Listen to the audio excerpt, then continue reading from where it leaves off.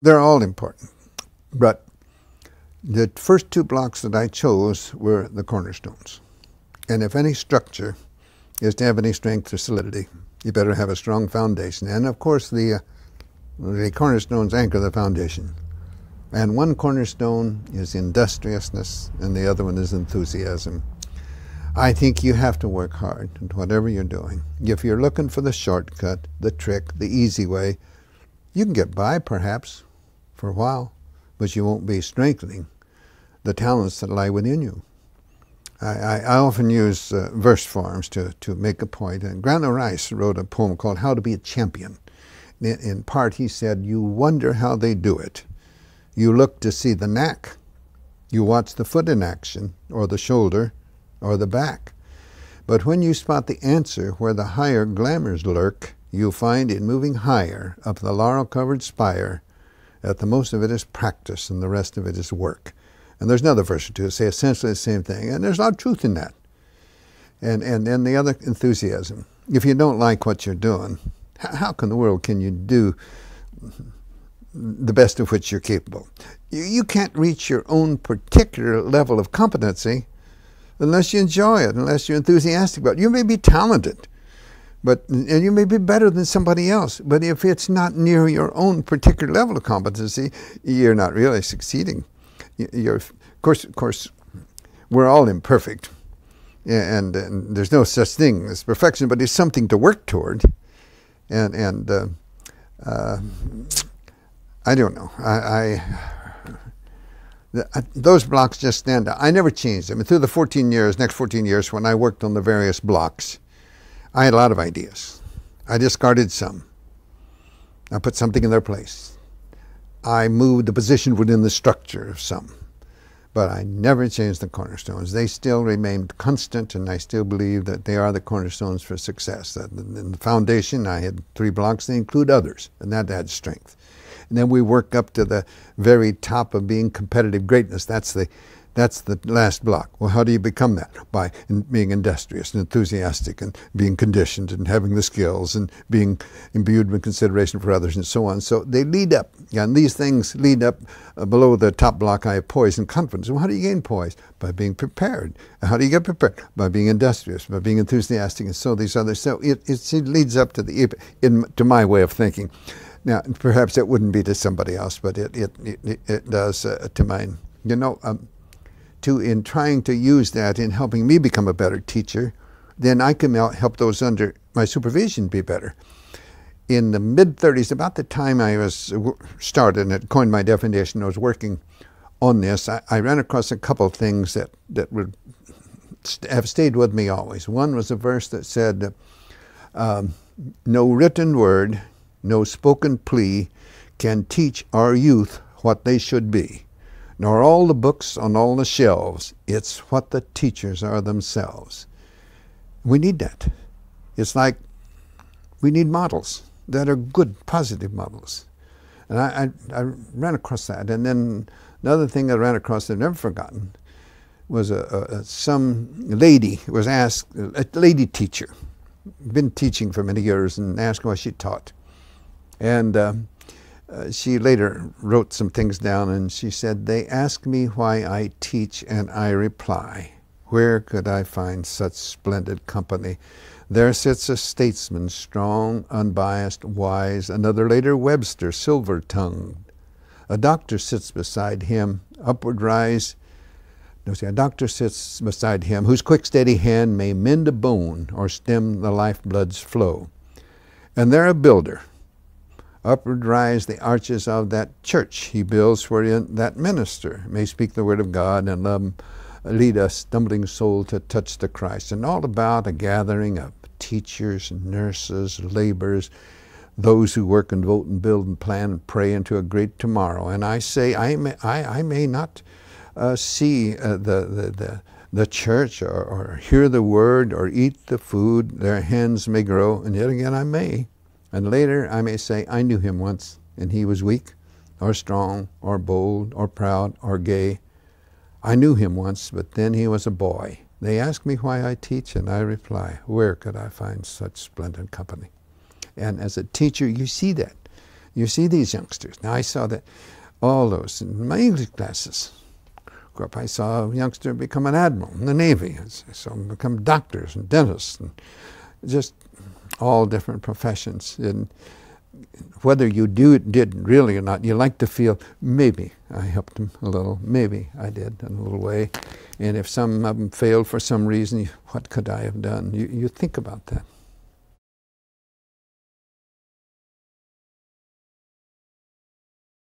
Well, the handwriting on the wall became in '63. In '62, we went to the Final Four, and it surprised me that we could get to the Final Four under the conditions in which we were working, because they were still the same. And I was surprised. I didn't think we could ever advance that far, and we did. And that sort of changed my attitude a little bit in a way. And in '63, I decided to stick with something that had been very successful for me at Indiana State in high school, and that was a pressing defense. I had tried it through the '50s at UCLA, but I gave up on it. I gave up on it too soon, and I shouldn't have.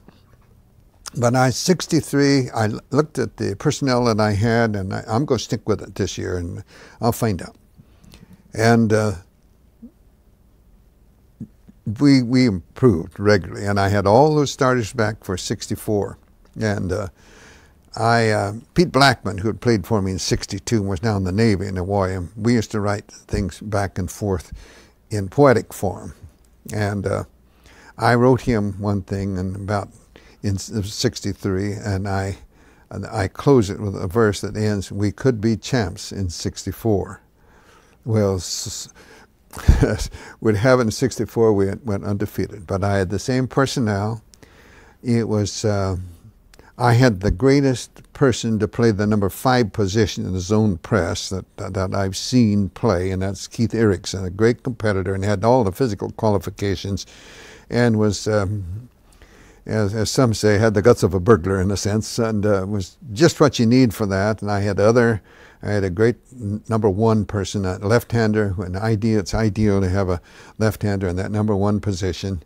And I had the personnel to make this go, and we did go undefeated in '64. Now it's unusual that we would go undefeated, but I knew the way the team had come along in '63, and a lot of people don't know this, but we came close to the end of '63. We got beaten in the regional tournament by a team that was just red hot, and they just hit everything, which happened once in a while, and it could have happened in some of the years we won it all. Fortunately, it didn't, but it could have. And but I stuck with it in '63, and then '64, it just, everything came together. Then I lost 3 starters in '64, but I had the 2 key ones for the defense. I had the 2 key ones back. I lost Hazard, a great ball handler, offensive, but I had the key pressing players, the number 1, Goodrich, and the number 5, Erickson. I had them back in '65. And in '65, we went back to Illinois and played the first game of the season, and they threshed us good. And we just come off of 30 straight, and they threshed us good, which was probably a awakening to some of the players. And we lost only 1 other game the rest of that season and repeated it as the champions. And the other game we lost was also to a Big Ten team, Iowa. But I had Erickson hurt in that game, and we were not the same team without Erickson at all. But I was very, very proud of that '65 team, just as proud as the '64. But I'm very proud of my '48-'49 team. They weren't supposed to do anything. Supposed to finish last, and we won the conference, won 22 games. No national championship team gave me any more pleasure than that very first team I had at UCLA.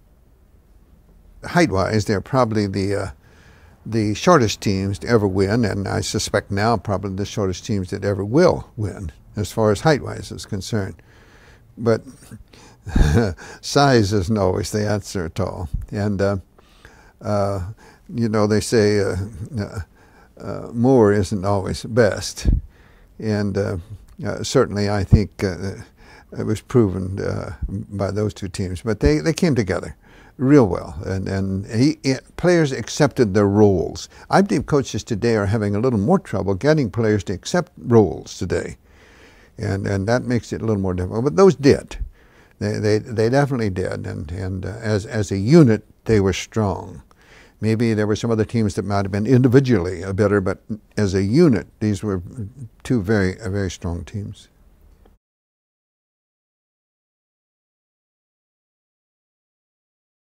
No, and I don't think anyone could have imagined that. But I never thought under the conditions. Well, after '62, I thought maybe we have a chance, but I think the most amazing of all our championships was the first two under the conditions with no home court in a sense, and the practice conditions. And generally speaking, we had only 2 baskets and a lot of conflicts and no private dressing rooms, no private shower rooms, just one big thing for all sports. And if you can do it with that, when you got Pauley Pavilion, my goodness, it ought to be easy now. Of course, players like Alcindor made it a little easier, too.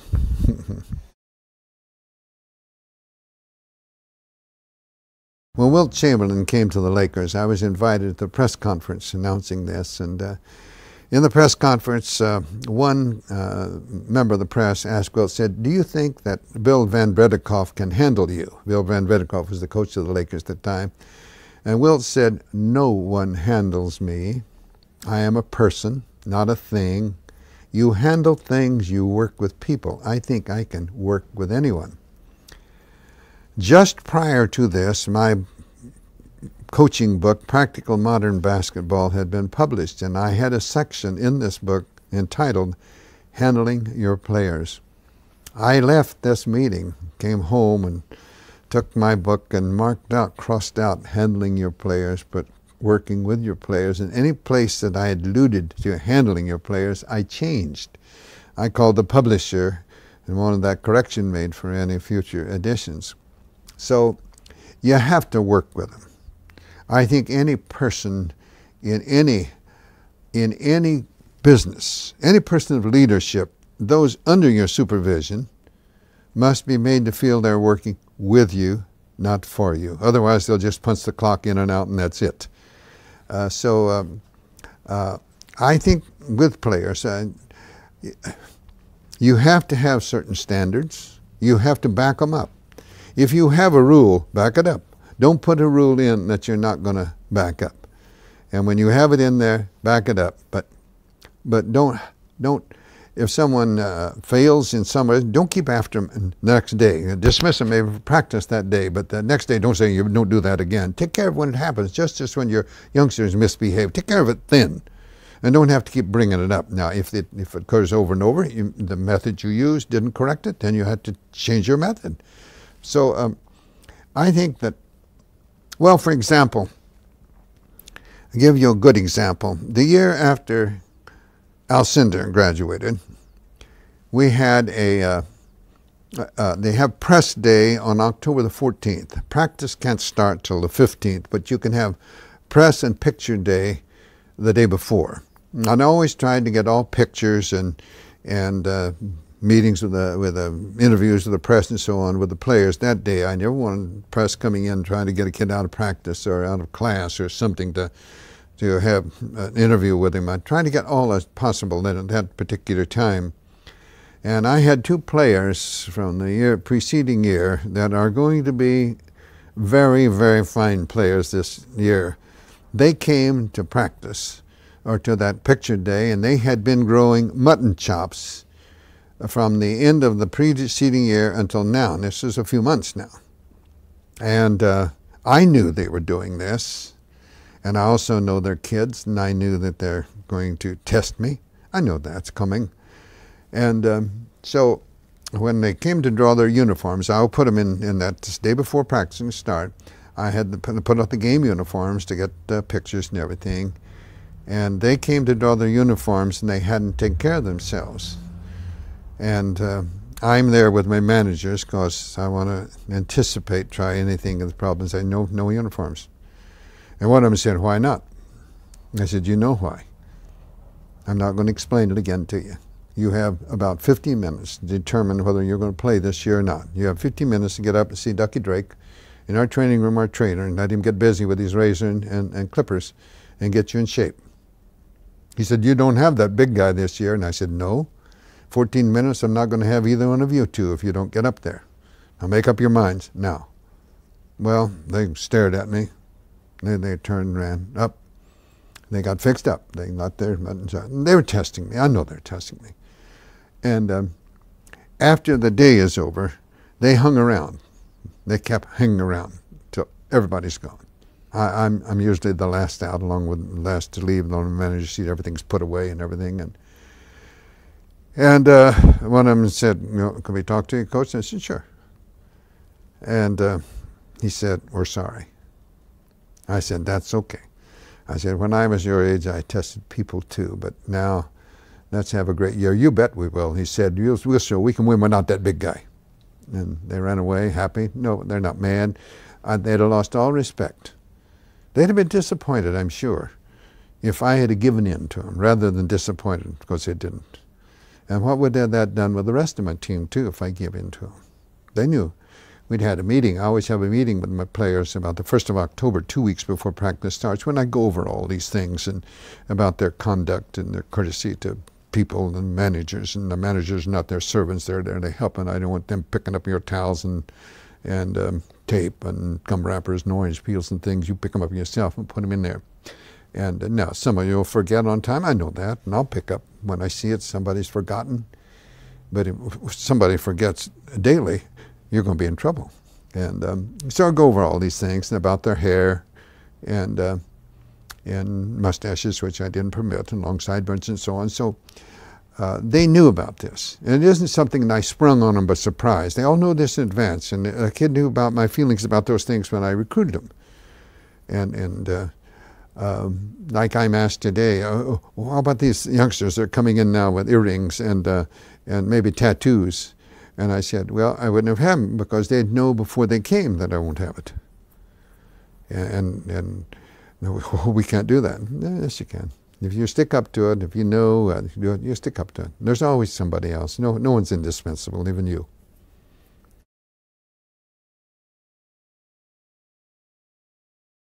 In looking back, you would say it was difficult, but you didn't think it was difficult at the time. I grew up on a farm. We lost the farm in the Depression the year I was a freshman in high school, and then we moved into this little town, Martinsville. But while on the farm, where we had no running water and no electricity, and practically everything we ate, we grew, when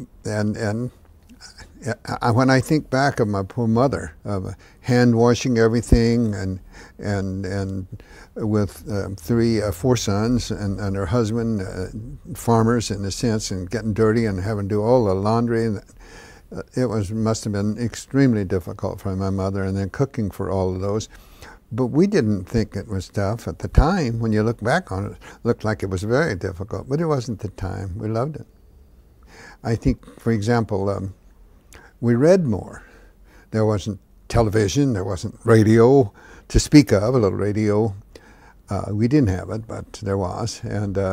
But Dad would read to us in the evenings. I know he read the Bible every day and insisted that we did, but he read poetry to us. I can still remember him reading Hiawatha, by the shores of Gitchagumi, by the shining big sea water, lived the big bum of Nokomis' daughter. I can just remember that, and some of the other things, and that encouraged my love for poetry, which I always love, and probably the back of why that all four sons. There were no athletic scholarships in those days, and Mother and Dad didn't have financial means to help, but all four sons got out of college. They worked their way through all of them, and either majored or minored, all of them in English, every one of them. And everyone became an administrator. That is, not all took positions. I guess they all did but me. I never became a principal or administrator, but I have a lifetime principal and superintendent's license in the state of Indiana, as well as a teacher's license of English. So, but it was nice.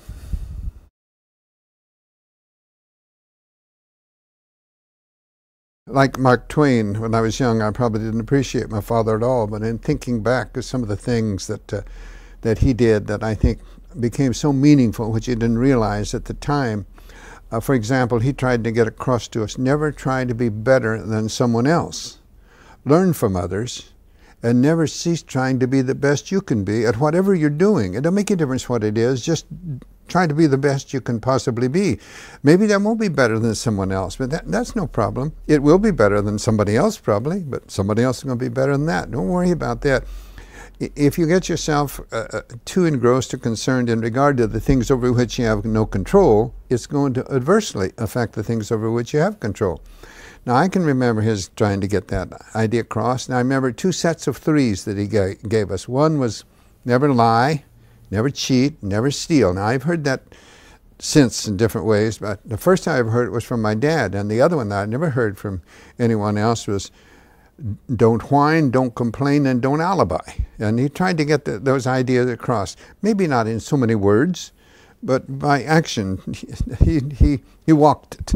Let me put it that way. He was a gentleman, but physically strong, I think, but was gentle. As Mr. Lincoln said, there's nothing stronger than gentleness. And I think perhaps my dad emanated that. I really believe that. And then when I graduated from the small country grade school in the 8th grade, he gave me this little card, and all he said was, son, try to live up to this. And on one side was a verse that said, 4 things a man must learn to do if he would make his life more true: to think without confusion clearly, to love his fellow man sincerely, to act from honest motives purely, to trust in God and heaven securely. And on the other side was a 7-point creed that I say I've tried to live up to. I haven't, but I'm weak at times. But one was be true to yourself, help others, make friendship a fine art, drink deeply from good books, make each day your masterpiece, build a shelter against a rainy day by the life you live, and give thanks for your blessings and pray for guidance every day. Well, just graduated from the 8th grade, that little card, somehow, I kept it with me until it completely worn out. But I have it, I carry it around in a card, the same thing now, and always have it with me. Not the one that the original that Dad gave me, because it just simply wore out. But things like that. My father was a good person. I don't believe there's ever been a better person than my dad. As a person, he was a good person. And I owe so much to my dad. We had a little country grade school, outdoor court, no indoor, shovel snow off the court and play, and no uniforms. We'd have a little thing we put over the bib of our overalls, and maybe a different type of shoes, but not basketball shoes in the sense that we have now. But we had a grade school team, and we played some other grade schools from around the area. And then that just carried on because it was basketball area. Indiana's crazy over basketball, in some ways too crazy. But then I went to Martinsville, who had a fine reputation, and we had great teams while I was there. As a matter of fact, we went to the championship game of the state tournament all 3 of my years in high school. Got the very last game, and we lost it twice and won it once.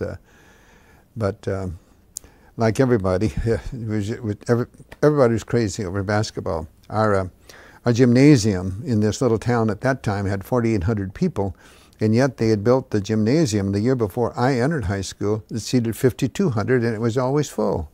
And that's amazing for people. People don't believe me when I tell them about that here in California. Californians just don't believe that, but it's true. You know, it really isn't my first love. Baseball was always my first love. That's my favorite sport. But basketball to me is the greatest spectator sport, and for a number of reasons. It's played with the largest object. The basketball is larger. It's the spectators are closer to the action. They can follow the ball. You can't always follow the baseball or the puck or the football, but you can follow the basketball. And it's a fast game. It's a game of action. It has all the ingredients that I think to make it a tremendous spectator sport, and I think it is the best of all the spectator sports. It's a team game. I'm concerned about the basketball today somewhat. I think it's becoming too much showmanship, and I don't like that. If I want showmanship, I'll go see the Globetrotters, and that's what I go for. And you see it. I don't want to see it. Like in the pros today, the player that I would rather see than anybody else is John Stockton from Utah, the all-time leader in assists. But it's not just because he's the all-time leader in assists. It is his demeanor. He never gets mad. He's a spirited player, but never gets mad. He's quick. He's intelligent. He's unselfish, and he can do all things well. And but it's a sport that the fans do. I often say, I've had many fans while I was coaching say to me, now, Coach, I don't know anything about basketball, but, and then they'd start telling you what you're doing wrong, or why aren't you doing this, or why aren't you doing that. And the fact that they're interested, that should never upset a coach. He should be pleased that they are interested. That shows that they are.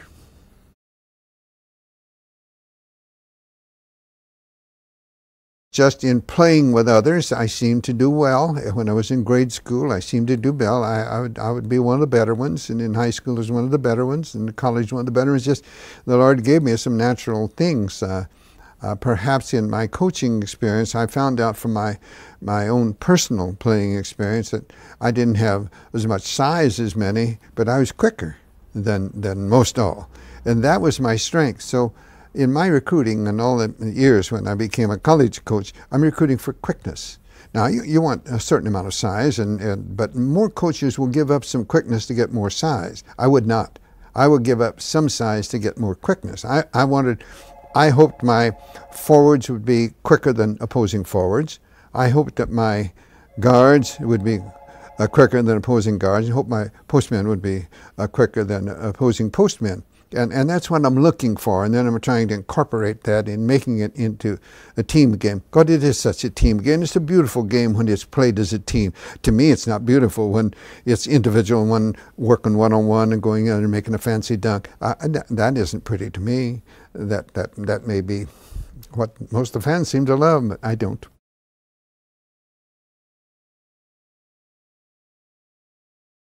I see no reason why not.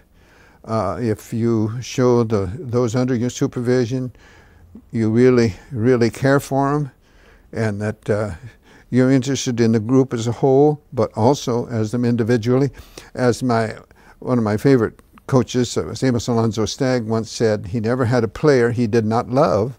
He had many he didn't like and didn't respect, but he loved them just the same. I hope my players know that I loved them all. There are times I didn't like them. There are times I didn't like my own children, but it never had anything to do with my love for them. And I think so. I think if people, whether it be basketball players or people under your supervision in another area, if they know you care for them, and they know that if you're not a dictator, and if you know, make them feel that they're working with you, not for you, I don't know why I couldn't today.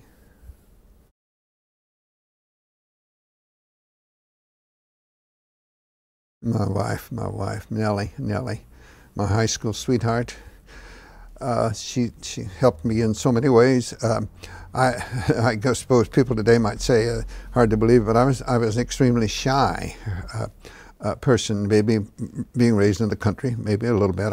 Maybe that had something to do with it, but she got me to go to take speech classes, public speaking, which I probably wouldn't have done because I just could hardly do that. And I know that was a great help to me. And then in so many other ways, she was a year behind me in high school, but when we met, I don't know why, I've got a picture in there when she was 15 and I was 16. It seemed like one of those things that was just love at first sight in a sense. She's the only girl I ever went with, and I was a year ahead of her, and I went away to college since she graduated from high school and then worked. And we didn't get to see each other that much because times were hard, and even though it was only 70, 80 miles from Lafayette to Martinsville, and the bus might have been 10 or 15 cents. I didn't have it, and she didn't either, so we didn't get together much. But we knew as soon as I got a job and got married, we were going to, or got a job, and graduated and got a job, we'd get married, and we did. And she was a tremendous influence in so many ways. And then I'd say that my college coach, Piggy Lambert, who's one of the most principled persons I've ever known. He had a man of extremely high principles, and he had a lot of effect, I think, on my life. And then I think the head of the English department that Purdue University, Dr. Creek, who somehow took a liking to me and tried to get me to forget sports completely and just concentrate on becoming a college English professor, stay on in some sort of a scholarship that he could give me for a graduate scholarship. But I wanted to get married and get a job and get out. So, but I'd say that my father and mother too, I don't want to neglect my mother, and my wife and Peggy Lambert, my college coach at Purdue, probably had more influence on what I became as a teacher, and that's all I was, a teacher. That's all I was as a basketball coach. That's just a teacher. I remember my math teacher in high school, Dr. Raudebusch, I remember very well, and Catherine Burton, my Latin teacher, I remember very well. Those were high school, and Mr. Stalker, my science teacher, I remember them very well, and various English teachers, Miss Phillips and Miss French, and many of them, and they all, I think, affected you in different ways. Some a little more in one area, and some another. But I remember so many of them, far more than I do my college professors.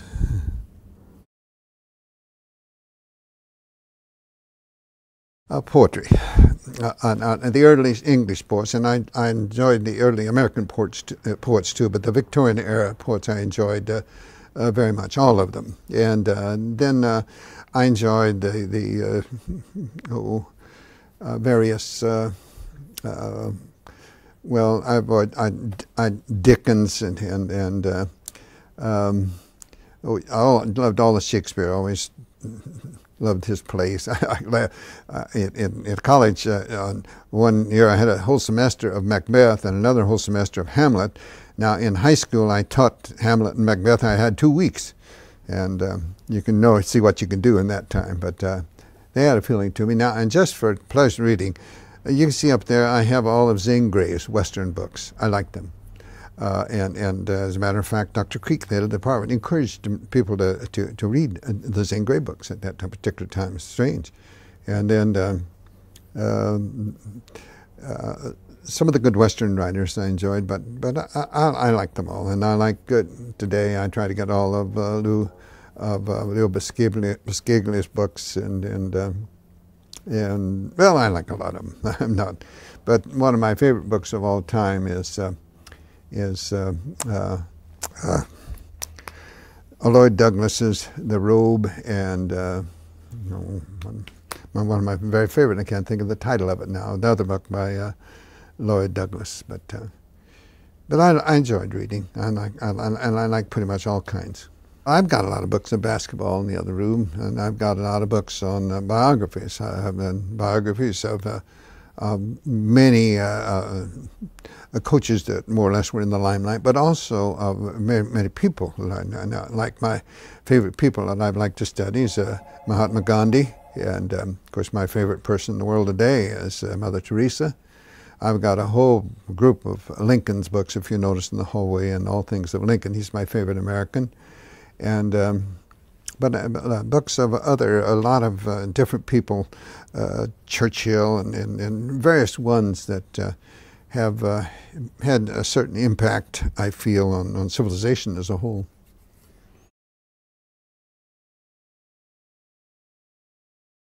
Well, there's too much leaning toward the athlete-student, in my opinion, rather than the student-athlete. One of the things I'm most proud of, my years at UCLA, and most people think, well, because winning championships, that practically all my players graduated, and most of them in 4 years, when most students today are taking 5. And the fact that most of my players have done well in whatever profession they've chosen. Some 30 of my players became attorneys, dentists, lawyers, 8 ministers, teachers, just in all professions. But it doesn't make any difference what the profession has been. Very few of the players I've had have failed to be successful. Practically all of them have been successful reasonably. And I don't necessarily mean material-wise, but they've been successful in whatever profession they chose, and that makes me very proud.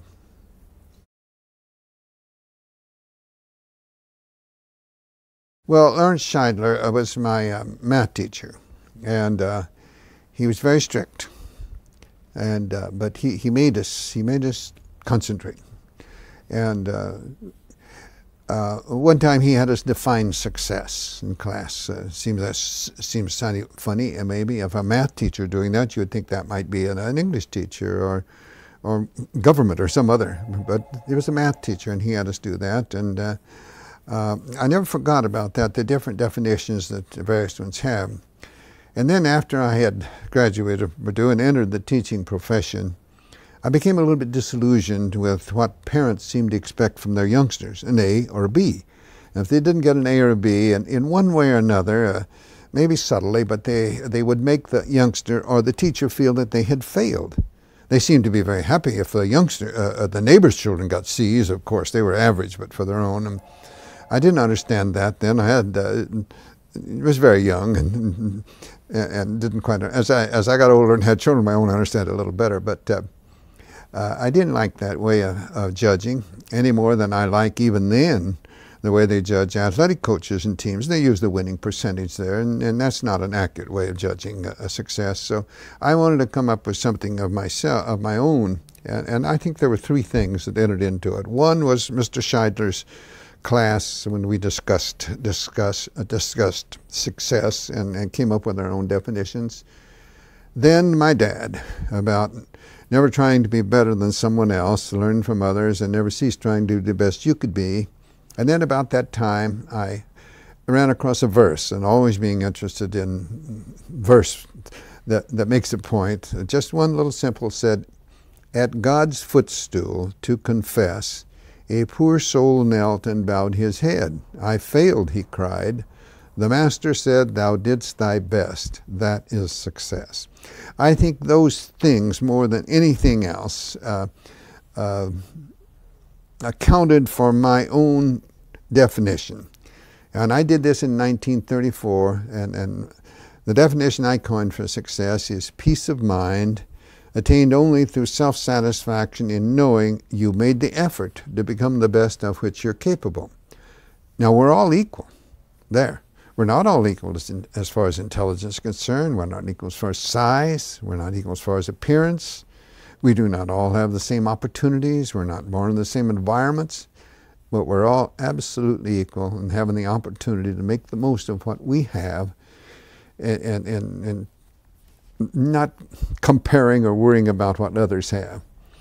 And I coined that in 1934, and then later started working on my pyramid, and I worked on that for the next 14 years, placing success according to my definition at the apex of the structure, and then working up from the blocks, from the foundation, cornerstones, the foundation, and then up.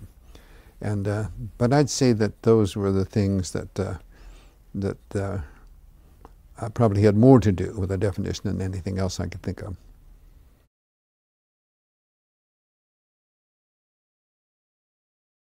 I was just teaching basketball rather than English, but you have it's different in sports. In my English, I had them under mental and to some degree emotional. In basketball or sports, I have a mental, emotional, and physical. So you, some ways, get closer to them. When I was in the service in World War II, one time I hadn't gotten mail for a while, and I got a bunch of it. I had a lot of letters from athletes that had played on my basketball or baseball or tennis teams in high school, all optimistic. Some of them never came back, but they were very optimistic. No complaining. I didn't have very many letters from my English students, and I'd had a lot more English students in the sense than I had athletes. Didn't have that many. You get closer to them, and it's. I love to teach English. I would have always loved to have taught English. But you get closer to those under your supervision in sports, I believe, than you do in just the classroom.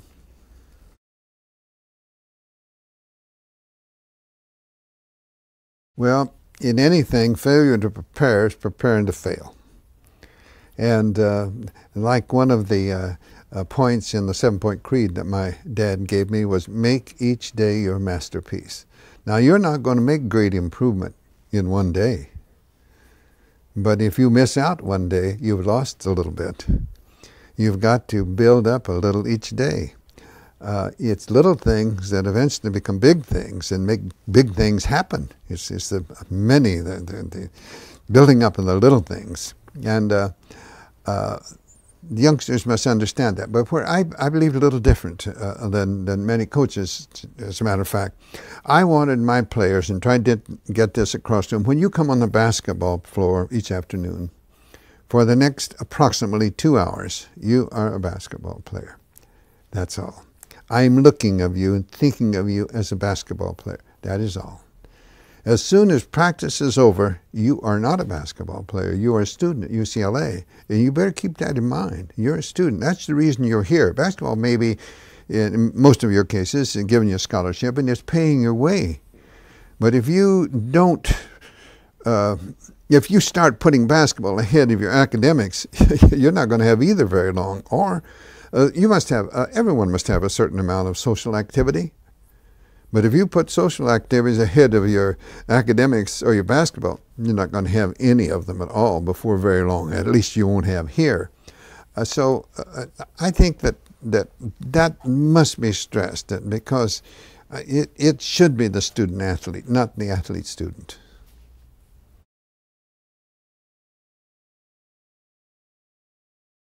The rapport that you have with so many youngsters, hardly a day goes by that I don't get a call or a letter from someone who was under my supervision in the past, going back to my very first years at UCLA, going back to when I was at Indiana State, some even going back when I taught in high school. And that's the relationships that you have, as I mentioned a moment ago, because of the way you're working with them, more than just from the mental aspect. You get closer to them. They become almost like your children. They're closest to you. Next to your own flesh and blood, you get very close to them. Their joys are your joys. Their sorrows are your sorrows. And that goes on forever. It doesn't end when they leave your supervision. That's with you forever.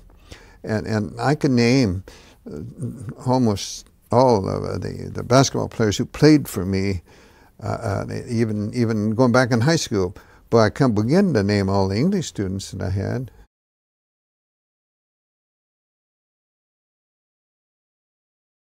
Well, you must set an example. Your players must know that you care for them more than just as athletes. Certainly, they understand that they are there because of their athletic ability. I'm speaking of college now. That's why they're there. That's paying their way. But when you have them under your supervision, they must understand that, and it's up to you to make sure that they understand that you care for them as individuals.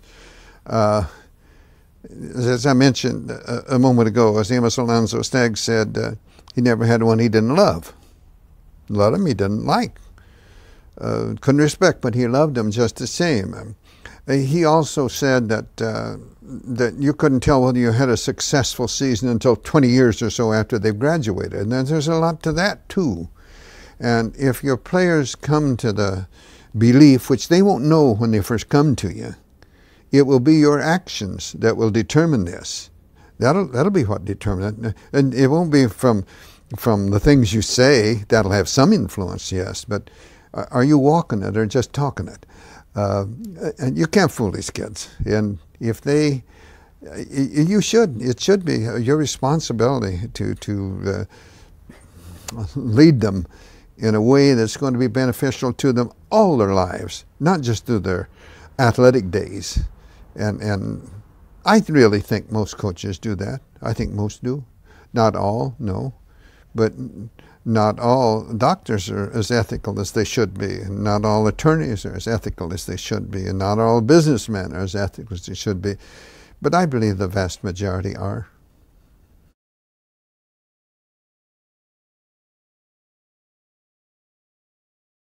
I had Afro-American boy on my team. He wasn't a starter. He was probably the 12th man on a 12-man team. He didn't get to play very much, but he was a member of our team, and he'd been dressed for every game, was with us in every game, and they did not permit black players to play in the national NAIA tournament at that particular time. So I refused the invitation because of that. Now the next year, since that first year I was at Indiana State, my players, I had 11 freshmen and 1 sophomore on that team. And so I had them all back the next year, just as 11, and no one beat anybody else out. I still had the same 12 players the next year. And we were invited again. We had a better year. We'd had a good year the year before, but the next year we have a really better year. And we're invited again, and I refused, but through this youngster's parents and through the NAACP, they felt it would be a good thing. It might open the doors in a sense. And I was persuaded to do that, to take him. He couldn't stay in the hotel, the Mulebach Hotel, with us. He could eat in the Mulebach Hotel if we ate in a private room. He couldn't eat in the dining room, in a private room. So we had our meals in a private room. He stayed with a minister and his wife, a black minister and his wife, in Kansas City, and was with us in the game, and we had no problems. She was accepted. There was no problems at all we had, but he was the only one. It was the first one. But I know in driving from Terre Haute to St. Louis, we stopped some places in Illinois, maybe to eat. They won't let him in. So I would leave, and you take us all or you don't take any. And then we go someplace else and get some things and take out. But it's good that times have changed. And I'm proud of the fact that I think in some ways maybe I helped bring about some changes. There's way too much prejudice in this world, not just in race, religion, and other ways. There's anything anyone can do to help it, even if it's just a little, that's good, because there are a lot of us, and everyone would help just a little. That could be a whole lot. It's like we are many, but are we much? We're not much until we all contribute to some degree.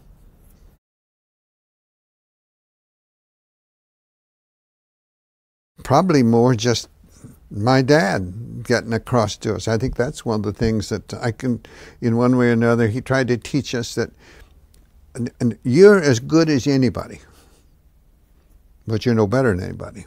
That was the way he tried to get it across. You're as good as anyone, but you're no better than anyone. Don't expect privileges at all in any way. And I think maybe from that, we saw no color. As an athlete in college, there were hardly any black athletes that I played against. The same thing in high school. And it was gradually coming. My first years of teaching in high school, I had no black athletes, but later on, a lot of them. So, but I think probably it was just my upbringing more with Dad, and you never looked on anyone for any reason at all. Certainly not race or religion. It's my own conscience that I think would guide me on thinking things. I make many mistakes, just mistakes of judgment that I have done, but I hope I don't make mistakes of the heart. But I always felt in teaching, one of the most difficult things I had to do was, say, cutting the squad. When you have a lot of players come out and they all want to play, and you can only take so many. You can't take them all. That's hard. And then sometimes you maybe say you have 15 players you keep to work with, but when you travel, you can only take 12. You have to leave 3 at home. That's hard. That's hard, particularly at the first, when you decide who the 12 or the 15 say we're going to be. Those were difficult things. And then at the end of a year, when you give awards, some don't qualify. That's hard. Those are the things that, but I tried to do what I think was right. And I've always said that when coaches are complaining about pressure, I don't buy that at all. I don't buy it at all. Do you think a salesman doesn't have pressure? You think a barber doesn't have pressure? He doesn't cut all the hair in town. The butcher doesn't sell all the meat in town. Salesman, if you don't do a good job, there'll be somebody else in your spot. So how about a surgeon performing delicate surgery? Oh my goodness, there's far more pressure than a coach is going to have on. And the only pressure that amounts to a hill of beans is the pressure one puts on oneself. And you better put pressure on yourself. If you're not putting pressure on yourself, you're cheating. You're cheating yourself. You're cheating those under whose supervision you are. You're cheating others. So, but if you are affected by outside pressures, that's a weakness.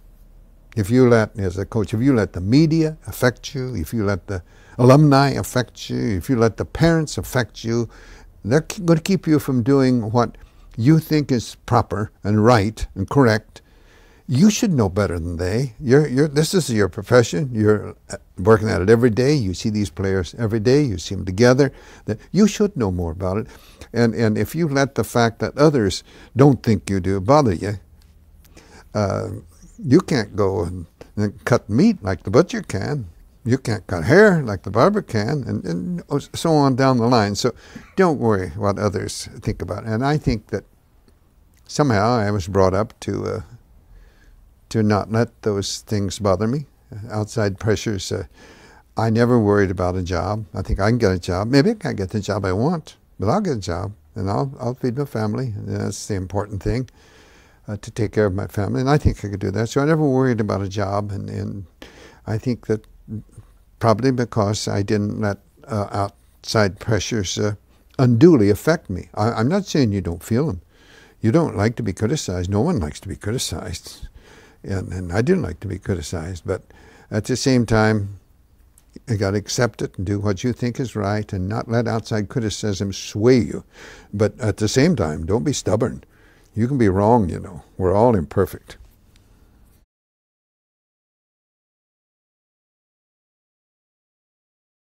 Well, I didn't want to quit. I wanted to leave. Let me put it that way.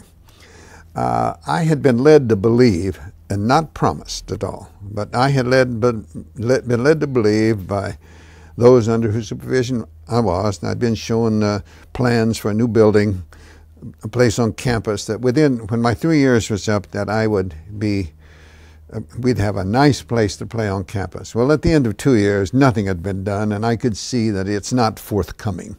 And the conditions in which we had our practices and played our games in comparison to what I'd had, they didn't compare with what we had in high school back in Indiana.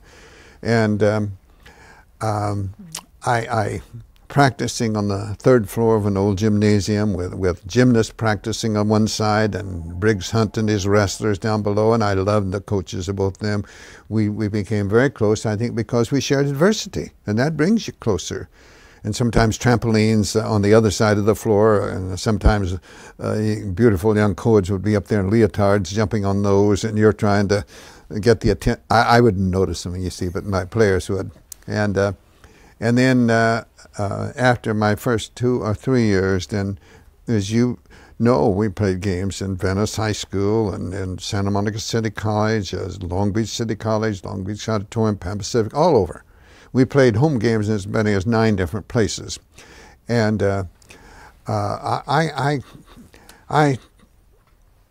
Purdue came up with a very fine offer, a lot more money and a lot better conditions in every way.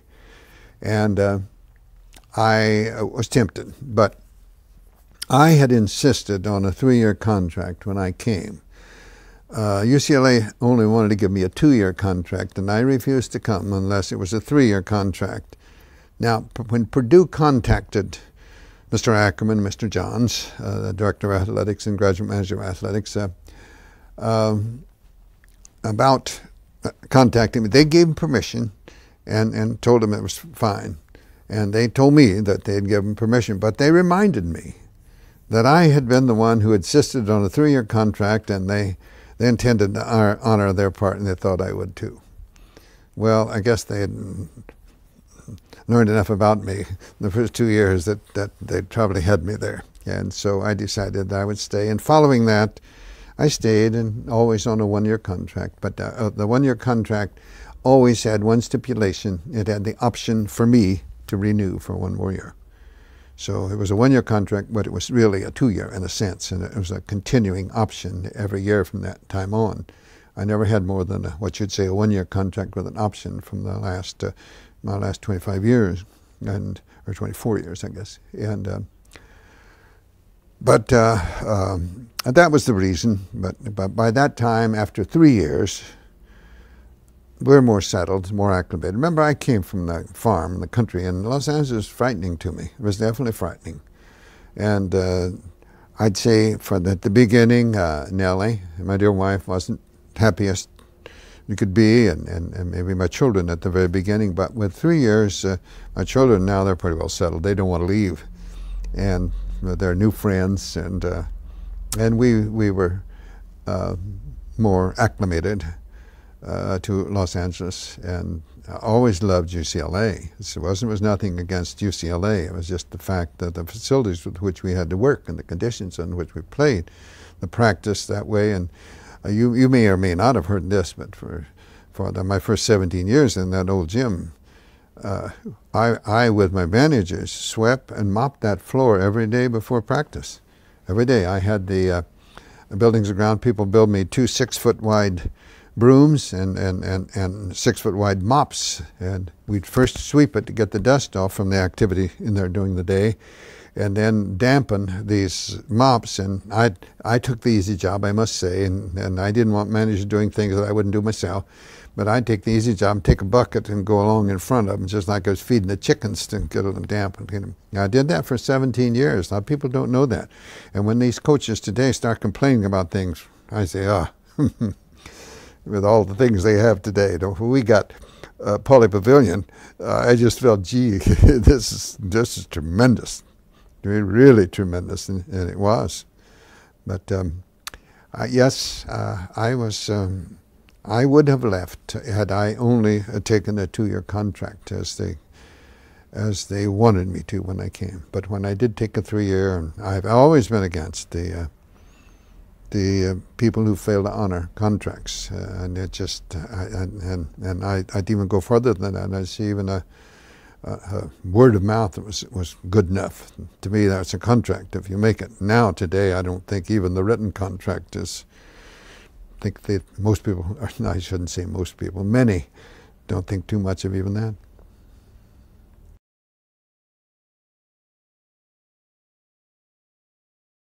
No, I never believed that. I think that now, let's say I were coaching football. Certain defensive people that I'd want really charged up, and I might try to charge them, but I don't think I ever would my touch positions. And basketball is a touch game for the most part, from an offensive point of view, certainly. And I think for every peak there is a valley. And if you try to get them emotionally high, I don't think it's lasting.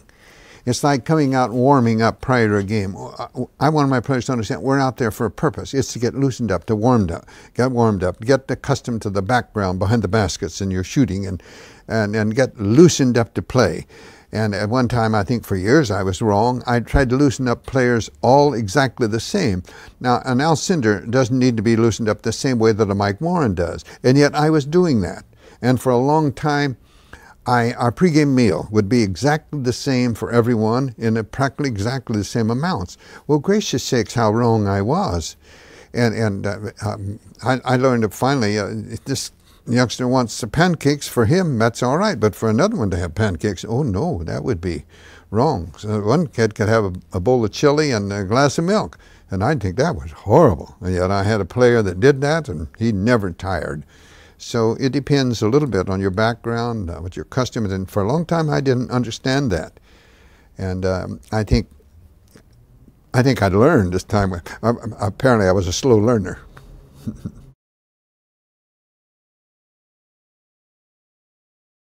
In getting anything with group activity, it's working together, and you have to have discipline to work together. I say a coach has the greatest ally in the world if he isn't afraid to use it, and that's the bench. Put them on the bench. They all love to play. Now, I hear comments like, well, he didn't want to play. I think they all want to play. And if you, I don't care how good he is, if he isn't producing, it's just potential. And potential isn't producing isn't much good. No better than someone else that doesn't have that potential. So I think that putting them on the bench, you have that ally. But I try to explain to my players that every person has a role, and every role is important. Now, you may not hardly get in the game, but your role is helping develop these players that are going to play more, and that's extremely important. And I like to use with them, sort of keep this in mind. I will get ready, and then perhaps my chance will come. Now, if you're not ready and your chance comes, when's it going to come again? It might not come again at all. So always think in terms, I will get ready, and then perhaps my chance will come. Fill your role. It is a powerful engine in an automobile more important than a wheel? What can you do if you lose a wheel? What good's that engine if you lose a wheel? What good is that wheel if you lose a nut that holds it on? You don't have it. So you may be just a nut. You may be just a wheel, and you may be a powerful engine. But if you're not all together on the same page, we're not going to accomplish what we're capable of accomplishment. And now, I don't say it's easy to get them to accept the rules, but you've got to practice this, for example. You've got to pay attention to the players that aren't getting to play very much. The players that are getting to play a lot, they get praise in the papers. They've got the alumni patting them on the back and all that. These others, they're not getting that. You have to give it in practice. That's why, in some ways, I think I became a little closer from a personal point of view with some of my players that didn't get to play very much than I would my stars. And they must know that you care for them. Just because they're not getting to play that much, you still care for them just as much as the one that's playing more.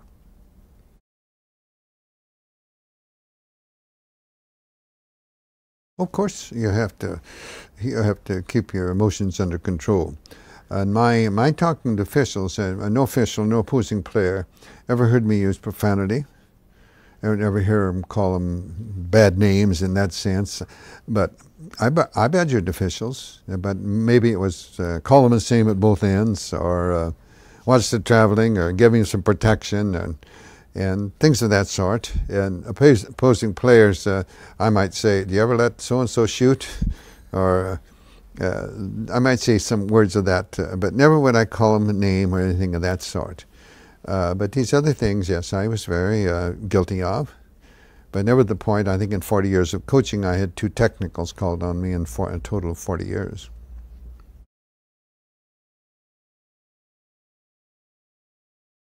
Well, I think very definitely it's the little things that make the big things happen.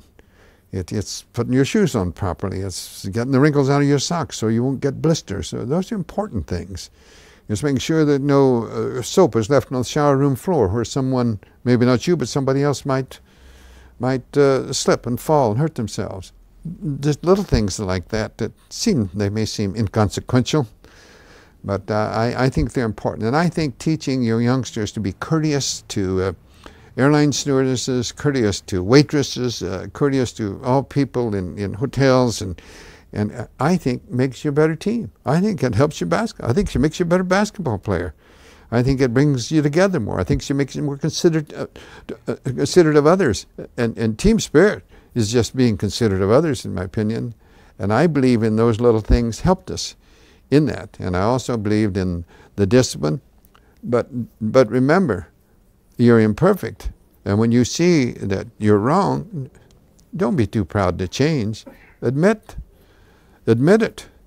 And all those working with you are going to do better.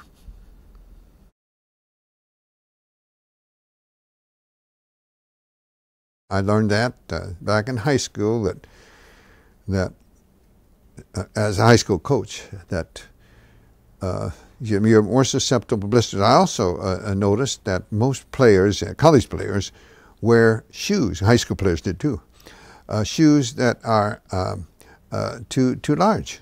And basketball is a game of movement, quick movement, stops, turns, change the direction, change the pace. And if there's that much sliding to the end of the toe, you're going to get some blisters. So I decided what size shoe you're going to wear. I want your toe right at the end. I don't want it where it has to be bent up flat. I want it right at the end of the shoe so that when you stop, there's not going to be any sliding back and forth. And I think that's important. I think I've said that. I think it's when we have our youngsters, you know, we buy shoes for them. We use the thumbnail. You used to say, we'll get them a thumbnail longer. Kids never get to wear shoes that fit. By the time their foot grows into that shoe, they're worn out, so you get them new shoes and a thumbnail too long. So I think that's just probably the custom of always wearing them too large, size too large. So most every player I had, I'd put a size, at least one size smaller than they were accustomed to wearing. The little thing like never criticize a teammate. Never criticize a teammate. That's unpardonable. That's my job. I'm paid for it. Pitifully poor, I would tell them, but I'm paid for it. But don't you do it. And like no word of profanity or you're off the floor for the day. No excuse for that. No excuse for that. Now that in turn to me will help them maintain self-control. And the maintaining of self-control is going to make them a better basketball player. It's more than just the use of profanity, although I don't want it at all. So I think those things are, thinking about the little things, those are little things that I think help bring big things about.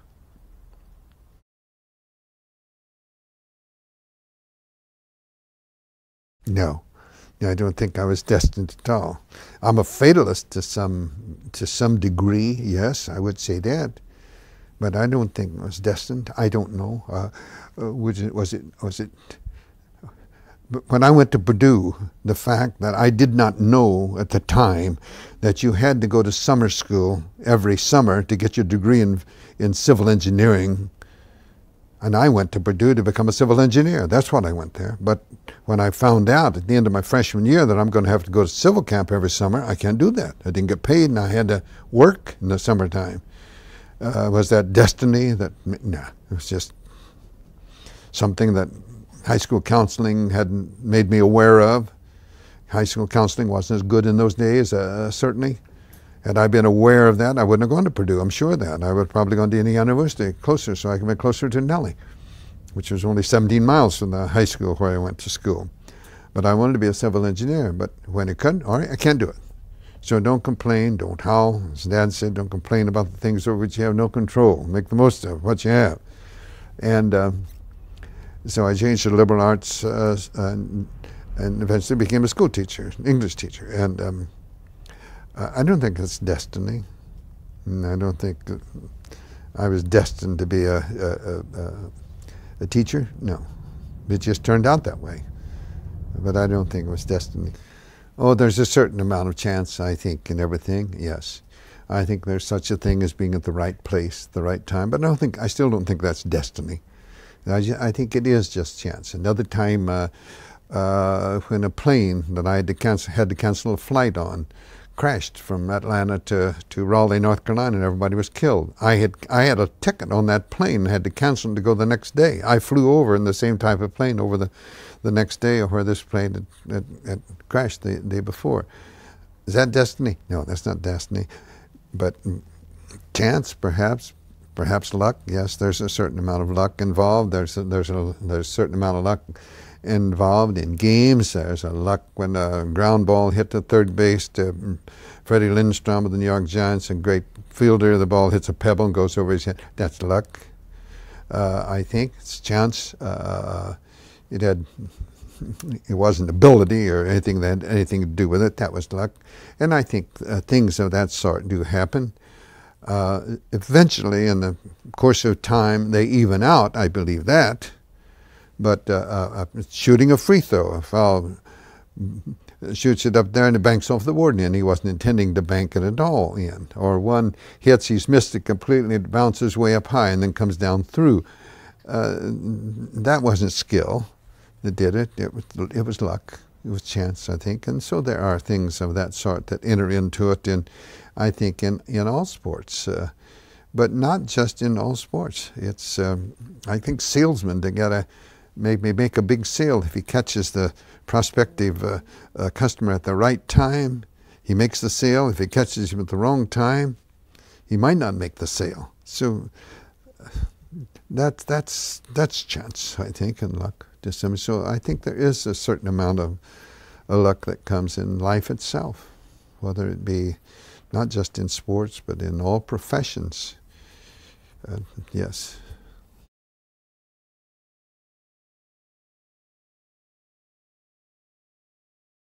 I would probably think that something, if they would buy it, it would be most helpful is what Dad said is, don't compare.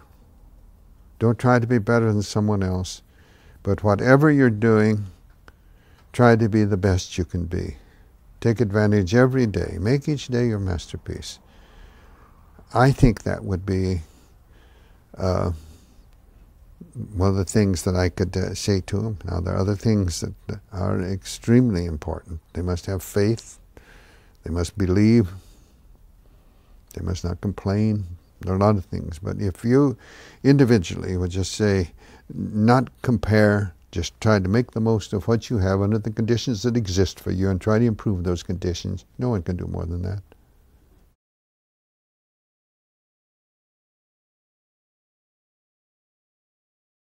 It will depend on the age of these grandchildren, you see, and great-grandchildren. I have 9 great-grandchildren now, 7 grandchildren. My 7 grandchildren are all growing. And the Bible is the one, by all means, the most important, the greatest of all. And there's something in it. There's no place in it that you can't learn something.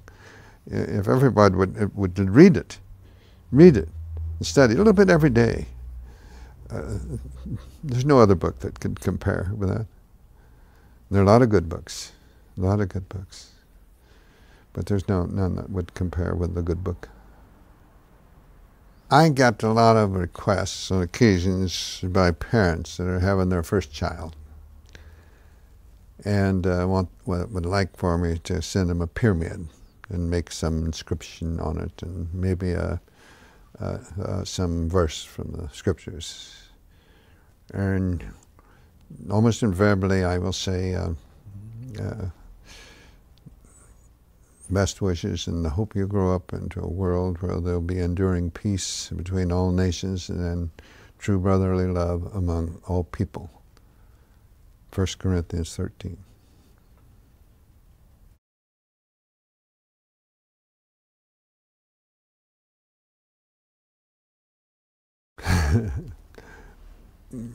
Probably from my early raising on the farm and learning that chores must be done first, but there should always be time for play. And that was Dad again. But chores first, but always there should be time for play.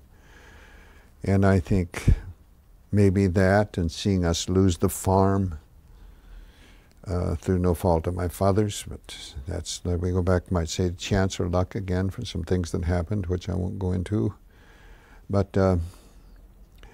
probably from that, seeing these things happen and probably getting from him that always make each day your masterpiece. Try to do the best you can do and don't worry about how somebody else does. That carried over in all my teaching. I tried to teach that in English class. Don't worry about this person going to get an A or something. Do the best you can do. In my coaching, I probably scouted other teams less than any other college coach in the country. Why?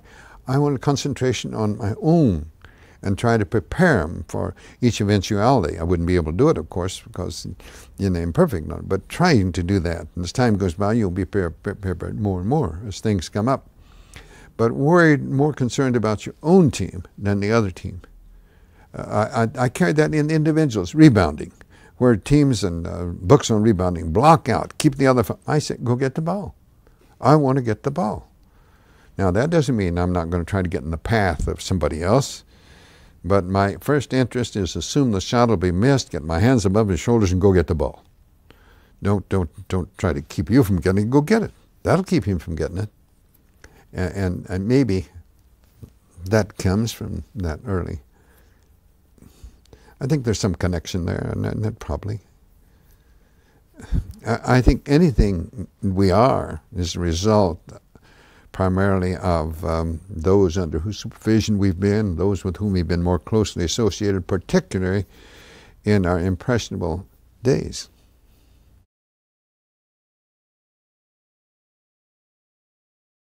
I've been asked, do athletics build character? And my answer has been consistent. It can, and it can tear it down.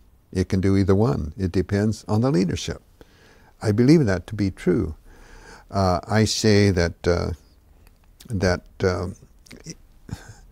in athletics, equal ability, the one with the better character will be the one that will emerge on top. Better character, that means by having better, you accept things better, you work harder, you don't worry so much about the other fella, you do your best. Character, to have character, well, as I say, let's have a character, not be a character. I think character gives you more peace. And if you have more peace with yourself, you're going to function better. In a way, not probably connected exactly with this, but in some other things, when Socrates was falsely imprisoned, facing imminent and unjust death, he was at ease. There was such tranquility about him that his jailers, who were mean, maybe the meanest people of the day, they couldn't understand it. And they said, why aren't you preparing for death? And Socrates' answer was simply, I've been preparing for death all my life, by the life I've led. If you have character, you're at peace, at ease with yourself, therefore you're going to have poise and you're going to function near your particular level of competency.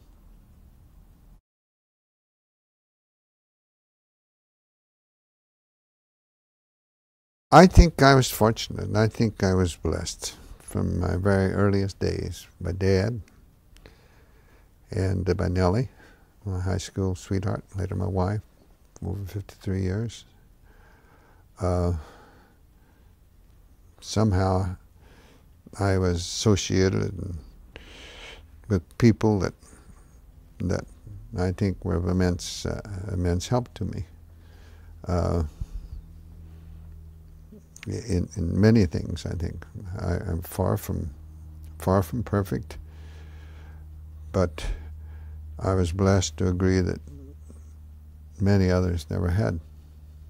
It takes so many of our youngsters today in the inner city, that broken homes, and they miss so much. And I was fortunate, I was lucky. And I'm glad that things, well, I don't know. I think Dad also developed within me and my brothers that we don't look back, look forward, don't look back. You're not going to change anything. Learn from the past, but you're not going to change it. Nothing will change it. And the future is yet to be. And can you affect the future? Yes. How? By what you do every single day. And I believe either consciously or subconsciously, Dad, more than anyone else, brought that about. So I was very, very fortunate. Very, very fortunate.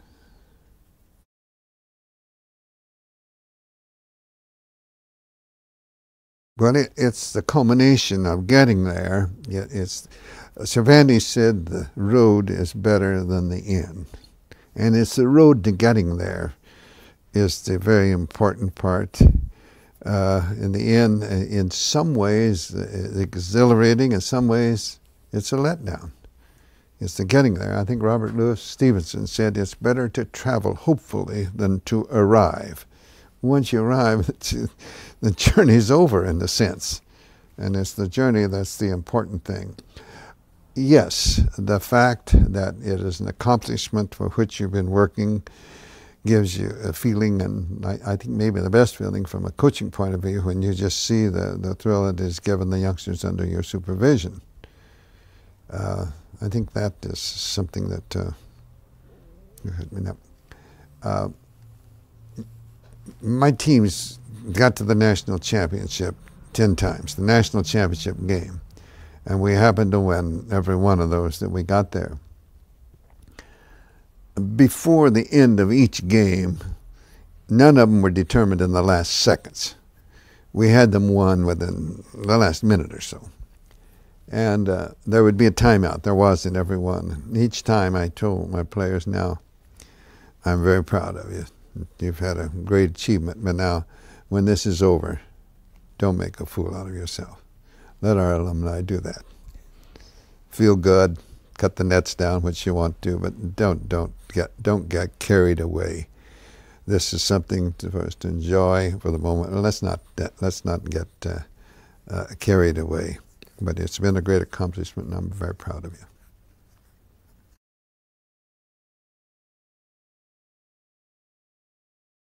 No. Never. I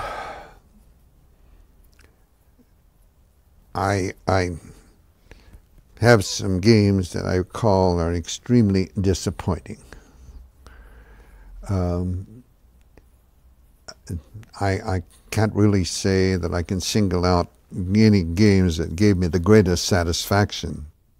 There are a lot that did. Not all of them were national championship games. People feel that when we lost at Notre Dame, after we'd won 88 consecutive games, that must have been a tremendous letdown, and it wasn't at all. Now, had we broke the record. The old record was 60 in a row. We broke the record of 61 at Notre Dame. Had we lost that game that would have broken the record, that would have been a letdown. People say, how about losing that game in the Astrodome? For the largest crowd to ever see a game, and before the largest televised audience, they say, to ever see a sporting event at that time. Boy, that must have been devastating to lose. And I say, no. It was a non-conference game. We had to win the conference to get in the tournament in those years. We were playing with Alcindor, definitely not himself at all. So that was disappointing, just like any other game would be disappointing to lose. Every game you lose is disappointing, but nothing like losing a conference game that would keep you out of getting into the tournament. Now, how about the North Carolina State game in '74? Yes, that was a devastating loss. And part of it because we twice had the lead and we lost it. We had an 11-point lead in the middle of the second half and got tied. We had a 7-point lead in the overtime and lost in the first overtime and lost. Yes, that's devastating because we let it get away from us. And I don't want to take anything away from North Carolina State. They took advantage. And that's to their credit, but we let it get away. That's devastating. I should have called a timeout before I did. Definitely. And yes, done differently. But people say, "What was the matter with your lead protection game?" And I say, "I don't know. We used the same thing we'd been using for years, and it seemed to work pretty well. Didn't work in that game. They don't always work." How about the loss at Notre Dame? And I see it wasn't devastating at all, but Notre Dame scored the last 12 points against us. No one ever did that with that team. No one ever scored 12 consecutive points against us. And they did, the last 12 points of the game. We were leading 71-59, or 70-59, and they scored the last 12 points. 70-59. They scored the last. So that's bad when that happens, but not devastating because it's a non-conference game again. And as far as breaking the record, we'd already broken the record by 27 games. A lot of alumni aren't happy. They wanted 100 in a row, not 88. They weren't happy with 88. They were extremely happy at 61 when we broke the old record. But now as we go on and go on, now they want 100. And if we want 100, if we'd got 100, they'd want more. But other times, break a 30-game losing streak in the first game in 1965 after we gone undefeated in 64 back in Illinois. No, they just trounced us. They just beat the heck out of us. No. We learned a good lesson from it, and not devastating at all. There have been first game of the season, no. So there's certain ones, but never did I go into a game at any time feeling that we had to win. Some games you go into feeling that you want to win more than others. That is true. For certain reasons, and it could be various reasons, not necessarily for a championship. It might be getting into the championship, or yes, that would be. And there are certain games that we get like in my last year I ever coached in the semifinal game against Louisville. We were on in overtime, and we were fortunate to win. I feel sorry for Denny because I'm close to Denny. And I feel sorry for him, and that was the second time that we'd knocked him out of the tournament. And each time we went ahead to win, which he might have done had we not. And I feel sorry for Denny. So no great exhilaration on winning that game. You're glad you won, of course, but no great exhilaration on winning it. But back to your original question, I don't think I ever went into a game feeling that we had to win. I think if you feel you're going to have to win, you're worried about your job or something. And I never worried about the job. If I lose the job, I'll get another job. Maybe not the job I want, but I'll get a job. And I'll take care of my family. I'll do it.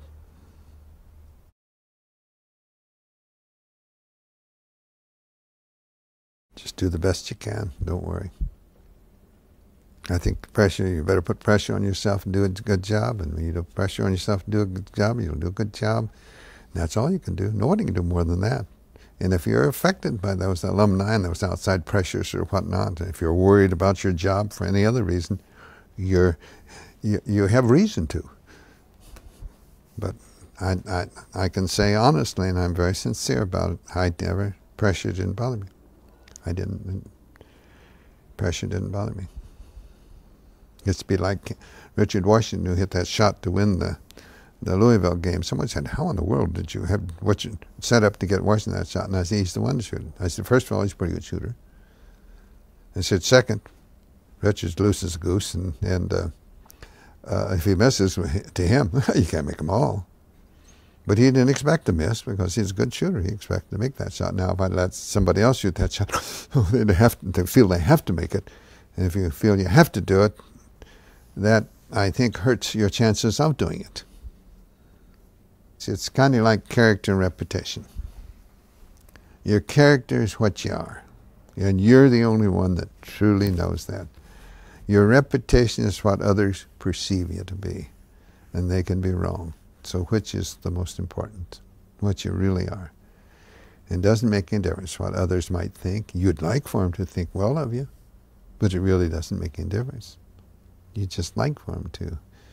But boy, it's very important what you think about yourself. That's very important. That's probably the most important thing there is. Those did. They definitely did. And as a unit, they were strong. Maybe there were some other teams that might have been individually better, but as a unit, these were two very strong teams.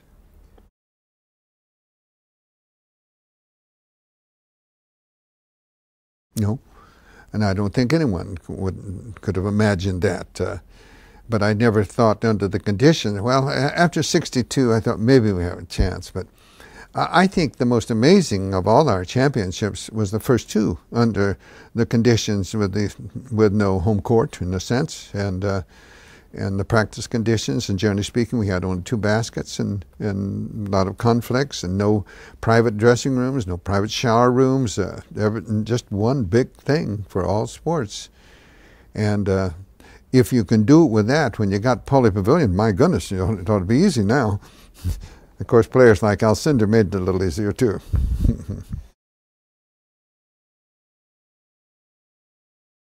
When Wilt Chamberlain came to the Lakers, I was invited to the press conference announcing this, and in the press conference, one member of the press asked Wilt, said, "Do you think that Bill Van Bredekoff can handle you?" Bill Van Bredekoff was the coach of the Lakers at the time. And Wilt said, "No one handles me. I am a person, not a thing. You handle things, you work with people. I think I can work with anyone." Just prior to this, my coaching book, Practical Modern Basketball, had been published, and I had a section in this book entitled Handling Your Players. I left this meeting, came home, and took my book and marked out, crossed out, handling your players, but working with your players. And any place that I had alluded to handling your players, I changed. I called the publisher and wanted that correction made for any future editions. So you have to work with them. I think any person in any business, any person of leadership, those under your supervision must be made to feel they're working with you, not for you. Otherwise, they'll just punch the clock in and out, and that's it. I think with players, you have to have certain standards. You have to back them up. If you have a rule, back it up. Don't put a rule in that you're not going to back up. And when you have it in there, back it up. But don't. If someone fails in some way, don't keep after them the next day. Dismiss them, maybe practice that day, but the next day don't say you don't do that again. Take care of when it happens, just as when your youngsters misbehave. Take care of it then, and don't have to keep bringing it up. Now, if it occurs over and over, the method you used didn't correct it, then you had to change your method. So I think that, well, for example, I'll give you a good example. The year after Alcindor graduated, we had they have press day on October the 14th. They're all important, but the first two blocks that I chose were the cornerstones. And if any structure is to have any strength or solidity, you better have a strong foundation. And of course, the cornerstones anchor the foundation. And one cornerstone is industriousness, and the other one is enthusiasm. I think you have to work hard at whatever you're doing. If you're looking for the shortcut, the trick, the easy way, you can get by perhaps for a while, but you won't be strengthening the talents that lie within you. I often use verse forms to make a point. And Grant Rice wrote a poem called How to Be a Champion. In part, he said, you wonder how they do it. You look to see the knack. You watch the foot in action, or the shoulder, or the back. But when you spot the answer where the higher glamours lurk, you find it moving higher up the laurel-covered spire, that the most of it is practice and the rest of it is work. And there's another verse or two that say essentially the same thing, and there's a lot of truth in that. And then the other, enthusiasm. If you don't like what you're doing, how in the world can you do the best of which you're capable? You can't reach your own particular level of competency unless you enjoy it, unless you're enthusiastic about it. You may be talented, and you may be better than somebody else, but if it's not near your own particular level of competency, you're not really succeeding. Of course, we're all imperfect, and there's no such thing as perfection, but it's something to work toward. And I don't know. Those blocks just stand out. I never changed them. And through the next 14 years, when I worked on the various blocks, I had a lot of ideas. I discarded some. I put something in their place. I moved the position within the structure of some. But I never changed the cornerstones. They still remained constant, and I still believe that they are the cornerstones for success. In the foundation, I had 3 blocks. They include others, and that adds strength. And then we work up to the very top of being competitive greatness. That's the last block. Well, how do you become that? By being industrious and enthusiastic and being conditioned and having the skills and being imbued with consideration for others and so on. So they lead up. And these things lead up below the top block. I have poise and confidence. Well, how do you gain poise? By being prepared. How do you get prepared? By being industrious, by being enthusiastic, and so these others. So it leads up to to my way of thinking. Now, perhaps it wouldn't be to somebody else, but it does to mine. You know, in trying to use that in helping me become a better teacher, then I can help those under my supervision be better. In the mid-30s, about the time I was started and had coined my definition, I was working on this, I ran across a couple of things that would have stayed with me always. One was a verse that said, no written word, no spoken plea can teach our youth what they should be, nor all the books on all the shelves. It's what the teachers are themselves. We need that. It's like we need models that are good, positive models. And I ran across that. And then another thing I ran across that I've never forgotten was some lady was asked, a lady teacher, been teaching for many years, and asked why she taught. And she later wrote some things down, and she said, they ask me why I teach, and I reply, where could I find such splendid company? There sits a statesman, strong, unbiased, wise, another later Webster, silver-tongued. A doctor sits beside him, upward rise. No, see, a doctor sits beside him, whose quick, steady hand may mend a bone or stem the lifeblood's flow.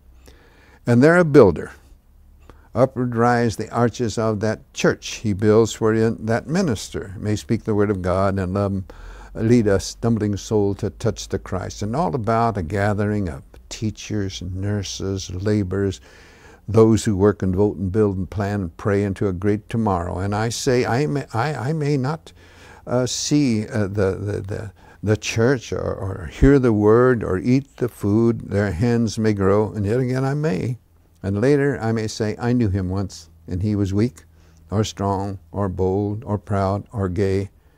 I knew him once, but then he was a boy. They ask me why I teach, and I reply, where could I find such splendid company? And as a teacher, you see that. You see these youngsters. Now, I saw that all those in my English classes. Grew up, I saw a youngster become an admiral in the Navy. I saw them become doctors and dentists, and just all different professions. And whether you did really or not, you like to feel, maybe I helped them a little, maybe I did in a little way. And if some of them failed for some reason, what could I have done? You think about that.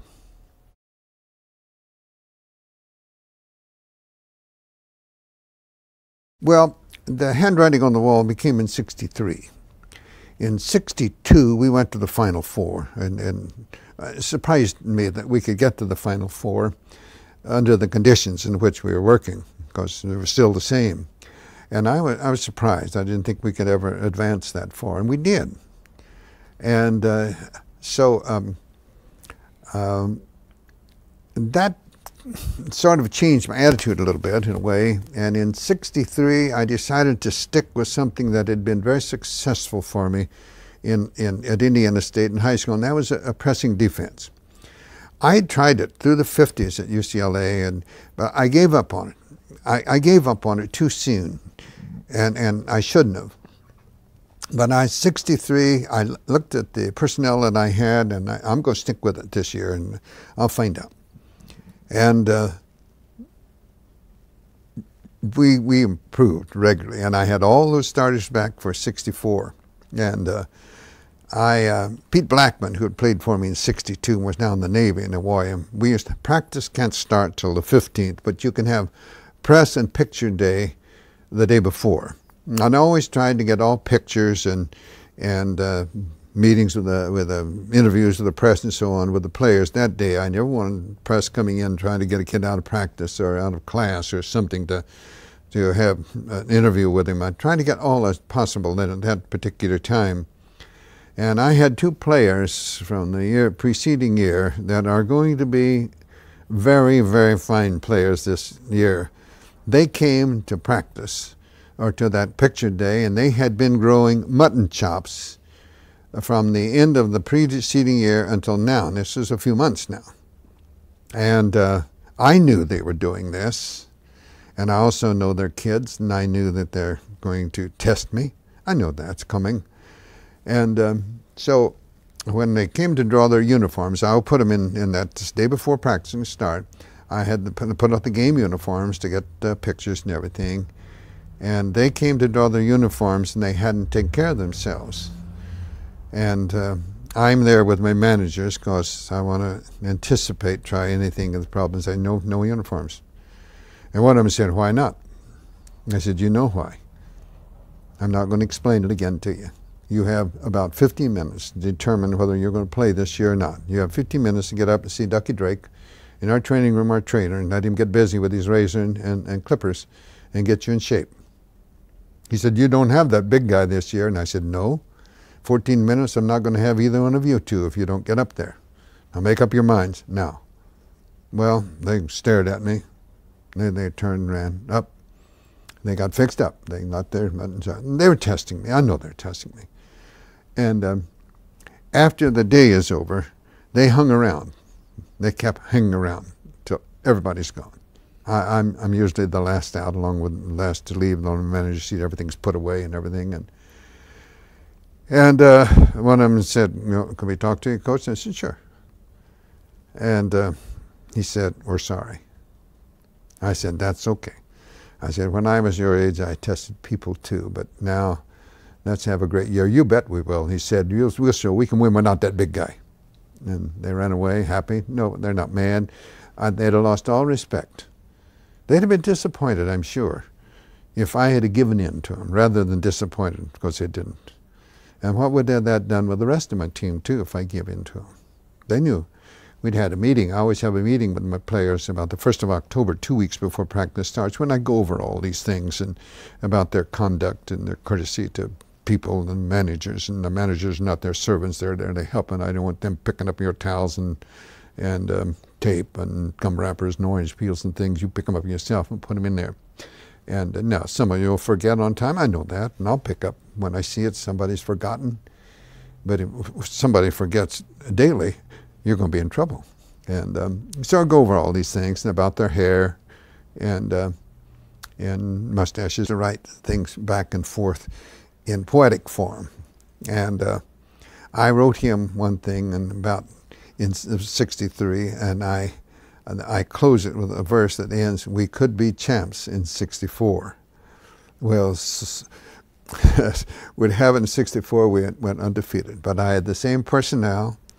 It was, I had the greatest person to play the number 5 position in the zone press that I've seen play, and that's Keith Erickson, a great competitor, and had all the physical qualifications, and was, as some say, had the guts of a burglar in a sense, and was just what you need for that. And I had a great number 1 person, a left-hander. It's ideal to have a left-hander in that number 1 position. And I had the personnel to make this go, and we did go undefeated in 64. Now it's unusual that we would go undefeated, but I knew the way the team had come along in 63, and a lot of people don't know this, but we came close to the end of 63. We got beaten in the regional tournament by a team that was just red hot, and they just hit everything, which happened once in a while, and it could have happened in some of the years we won it all. Fortunately, it didn't, but it could have. And but I stuck with it in 63, and then 64, it just, everything came together. Then I lost 3 starters in 64, but I had the 2 key ones for the defense. I had the 2 key ones back. I lost Hazard, a great ball handler, offensive, but I had the key pressing players, the number 1, Goodrich, and the number 5, Erickson. I had them back in 65. And in 65, we went back to Illinois and played the first game of the season, and they threshed us good. And we just come off of 30 straight, and they threshed us good, which was probably a awakening to some of the players. And we lost only 1 other game the rest of that season and repeated it as the champions. And the other game we lost was also to a Big Ten team, Iowa. But I had Erickson hurt in that game, and we were not the same team without Erickson at all. But I was very, very proud of that 65 team, just as proud as the 64. But I'm very proud of my 48-49 team. They weren't supposed to do anything, supposed to finish last, and we won the conference, won 22 games. No national championship team gave me any more pleasure than that very first team I had at UCLA. height-wise, they're probably the shortest teams to ever win, and I suspect now probably the shortest teams that ever will win, as far as height-wise is concerned. But size isn't always the answer at all. And, you know, they say more isn't always best.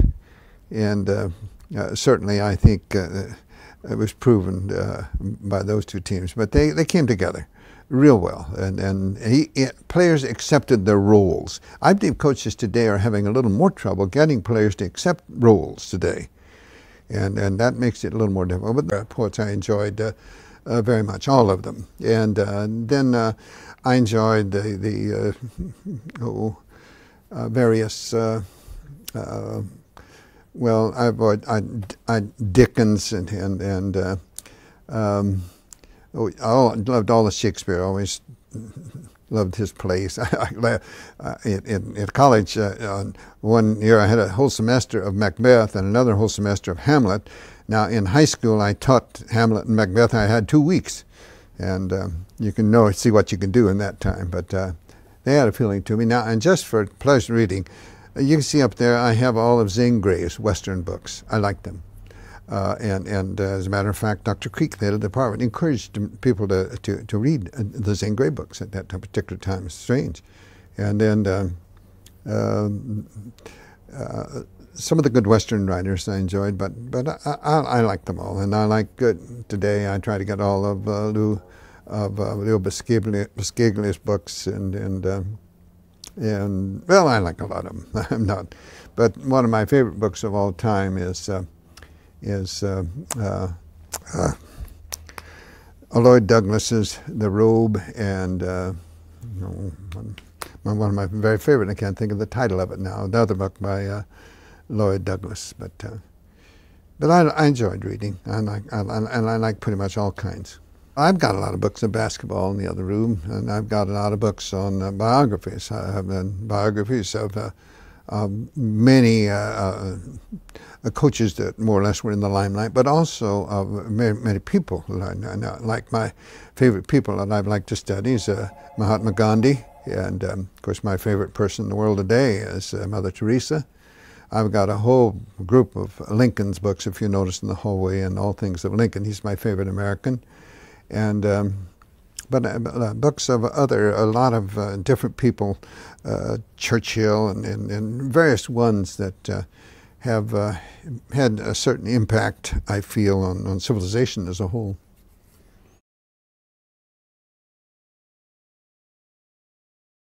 Well, there's too much leaning toward the athlete-student, in my opinion, rather than the student-athlete. One of the things I'm most proud of, my years at UCLA, and most people think, well, because winning championships, that practically all my players graduated, and most of them in 4 years, when most students today are taking 5. And the fact that most of my players have done well in whatever profession they've chosen. Some 30 of my players became attorneys, dentists, lawyers, 8 ministers, teachers, just in all professions. But it doesn't make any difference what the profession has been. Very few of the players I've had have failed to be successful. Practically all of them have been successful reasonably. And I don't necessarily mean material-wise, but they've been successful in whatever profession they chose, and that makes me very proud.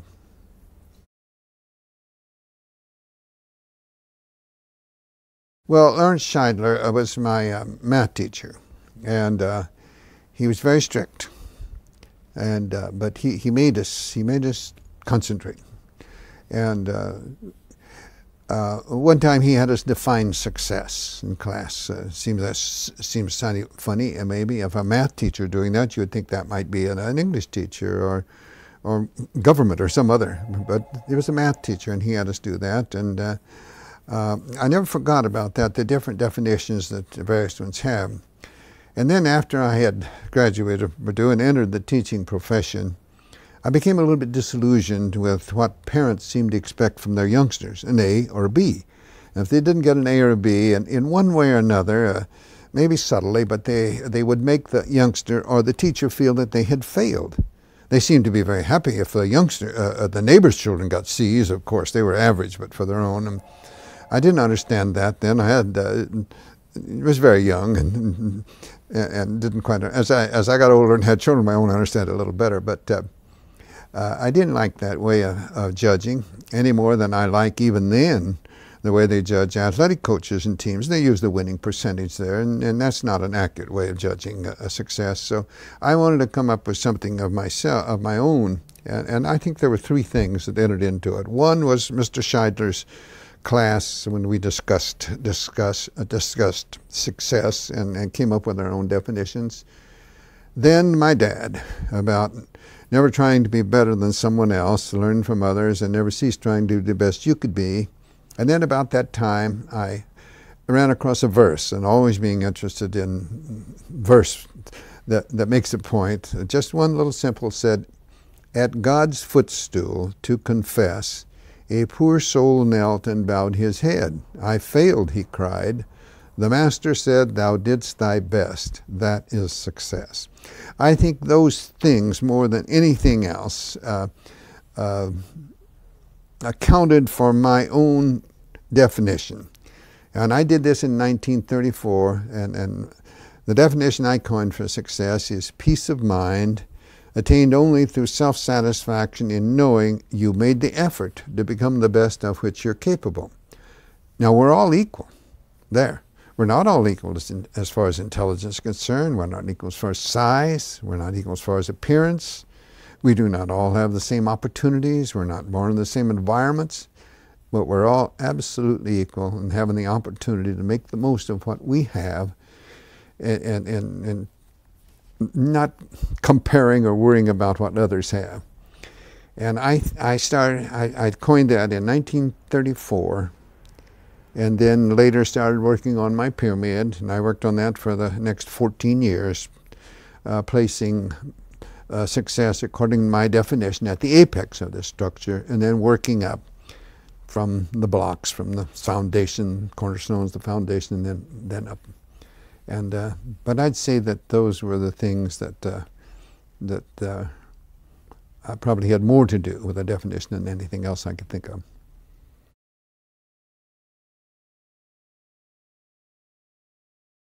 I was just teaching basketball rather than English. But you have it's different in sports. In my English, I had them under mental and to some degree emotional. In basketball or sports, I have a mental, emotional, and physical. So you, some ways, get closer to them. When I was in the service in World War II, one time I hadn't gotten mail for a while, and I got a bunch of it. I had a lot of letters from athletes that had played on my basketball or baseball or tennis teams in high school, all optimistic. Some of them never came back, but they were very optimistic. No complaining. I didn't have very many letters from my English students, and I'd had a lot more English students in the sense than I had athletes. Didn't have that many. You get closer to them. And it's, I love to teach English. I would have always loved to have taught English. But you get closer to those under your supervision in sports, I believe, than you do in just the classroom.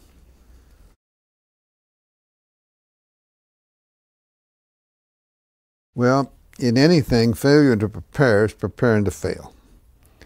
And like one of the points in the 7-point creed that my dad gave me was, make each day your masterpiece.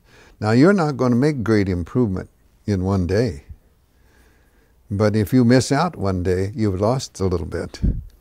You've got to build up a little each day. It's little things that eventually become big things and make big things happen. It's the building up of the little things.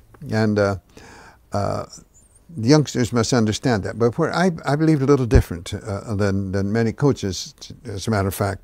I wanted my players, and tried to get this across to them, when you come on the basketball floor each afternoon, for the next approximately 2 hours, you are a basketball player. That's all. I'm looking of you and thinking of you as a basketball player. That is all.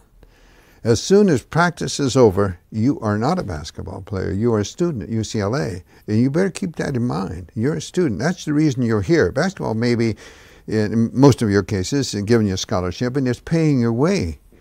But if you don't, if you start putting basketball ahead of your academics, you're not going to have either very long. Or you must have, everyone must have a certain amount of social activity. But if you put social activities ahead of your academics or your basketball, you're not going to have any of them at all before very long. At least you won't have here. So I think that must be stressed because it should be the student-athlete, not the athlete-student.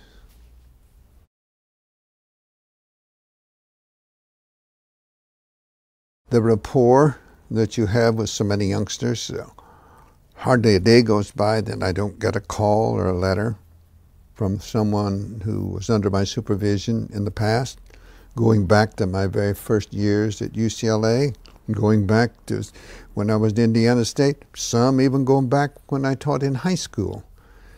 And that's just 62, I thought maybe we have a chance. But I think the most amazing of all our championships was the first two under the conditions with no home court in a sense, and the practice conditions. And generally speaking, we had only 2 baskets and a lot of conflicts and no private dressing rooms, no private shower rooms, just one big thing for all sports. And if you can do it with that when you got Pauley Pavilion, my goodness, it ought to be easy now. Of course, players like Alcindor made it a little easier, too.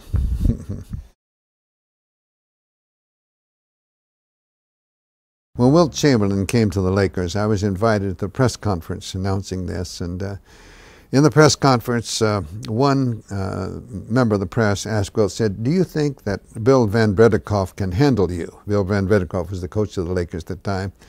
And Wilt said, "No one handles me.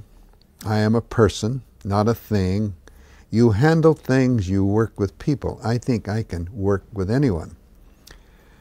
Just prior to this, my coaching book, Practical Modern Basketball, had been published, and I had a section in this book entitled Handling Your Players.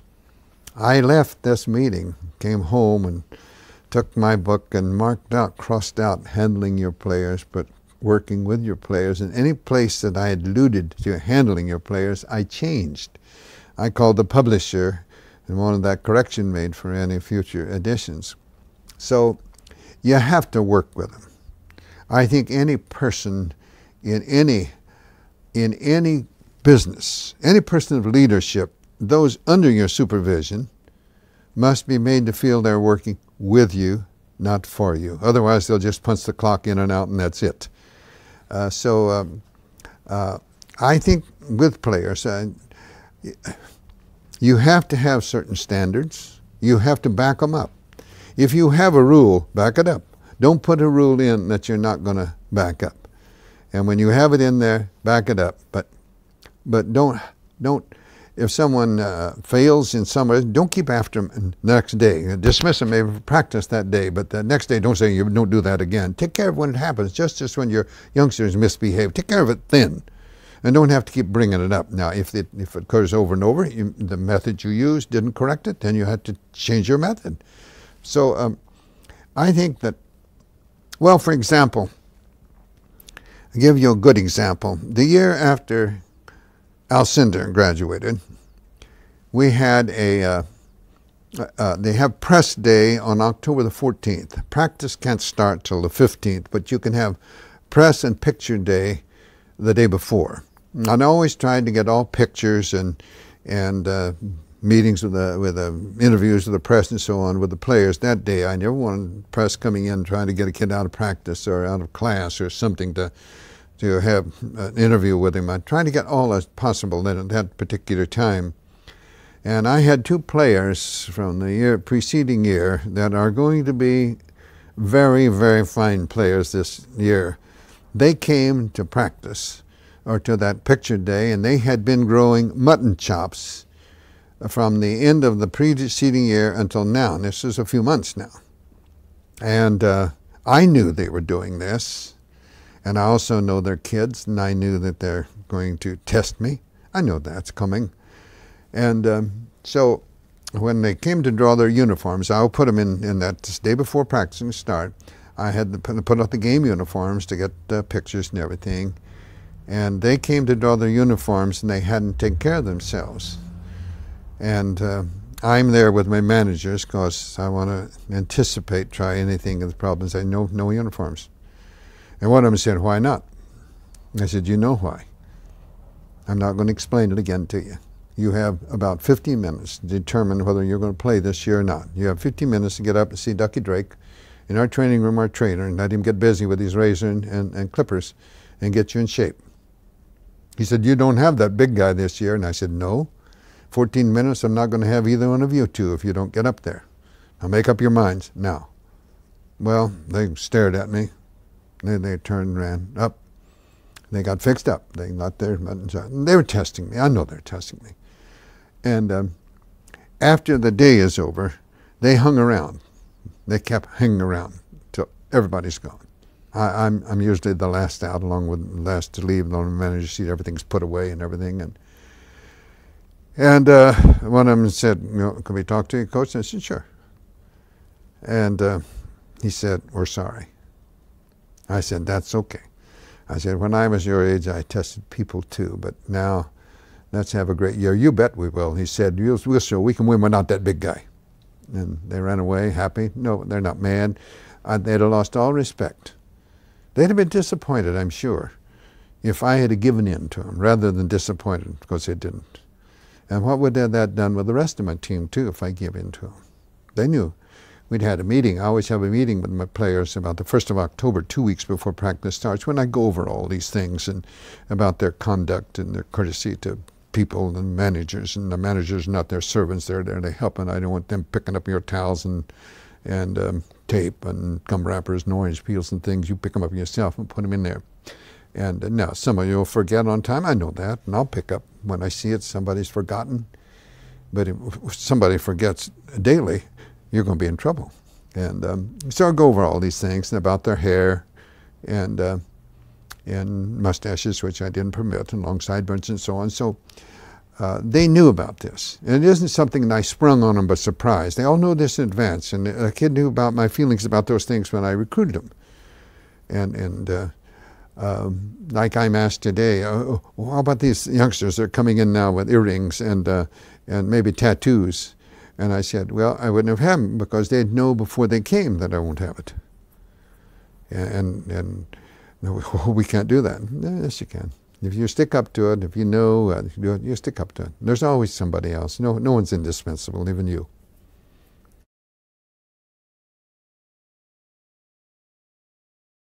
In looking back, you would say it was difficult, but you didn't think it was difficult at the time.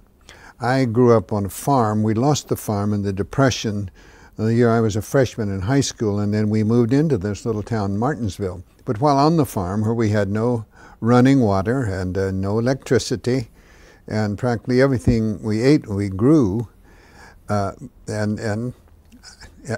I think back of my poor mother, hand washing everything, and with four sons and her husband, farmers in a sense, and getting dirty and having to do all the laundry.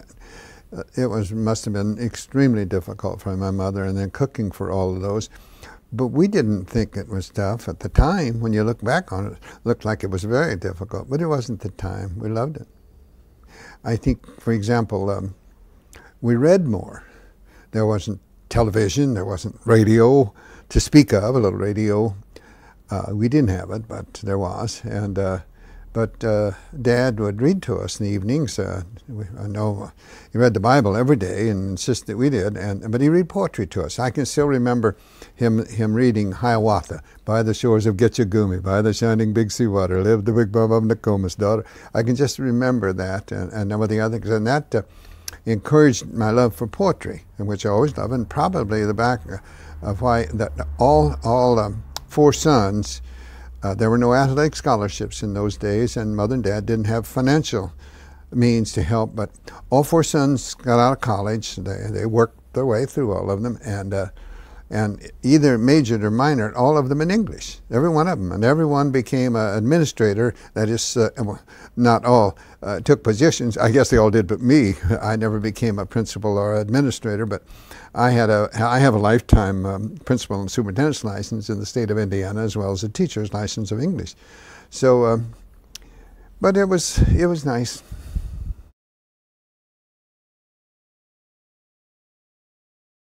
Like Mark Twain, when I was young, I probably didn't appreciate my father at all, but in thinking back to some of the things that he did that I think became so meaningful, which he didn't realize at the time. For example, he tried to get across to us, never try to be better than someone else. Learn from others, and never cease trying to be the best you can be at whatever you're doing. It don't make a difference what it is, just try to be the best you can possibly be. Maybe that won't be better than someone else, but that's no problem. It will be better than somebody else probably, but somebody else is going to be better than that. Don't worry about that. If you get yourself too engrossed or concerned in regard to the things over which you have no control, it's going to adversely affect the things over which you have control. Now, I can remember his trying to get that idea across. And I remember 2 sets of 3s that he gave us. One was never lie, never cheat, never steal. Now, I've heard that since in different ways, but the first time I ever heard it was from my dad. And the other one that I never heard from anyone else was don't whine, don't complain, and don't alibi. And he tried to get those ideas across. Maybe not in so many words, but by action. He walked it. Let me put it that way. He was a gentleman, but physically strong, I think, but was gentle. As Mr. Lincoln said, the relationships that you have, as I mentioned a moment ago, because of the way you're working with them, more than just from the mental aspect, you get closer to them. They become almost like your children. They're closest to you. Next to your own flesh and blood, you get very close to them. Their joys are your joys. Their sorrows are your sorrows. And that goes on forever. It doesn't end when they leave your supervision. That's with you forever. And I can name almost all of the basketball players who played for me, even going back in high school. But I can't begin to name all the English students that I had.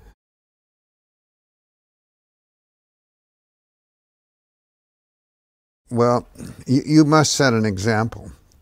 Your players must know that you care for them more than just as athletes. Certainly, they understand that they are there because of their athletic ability. I'm speaking of college now. That's why they're there. That's paying their way.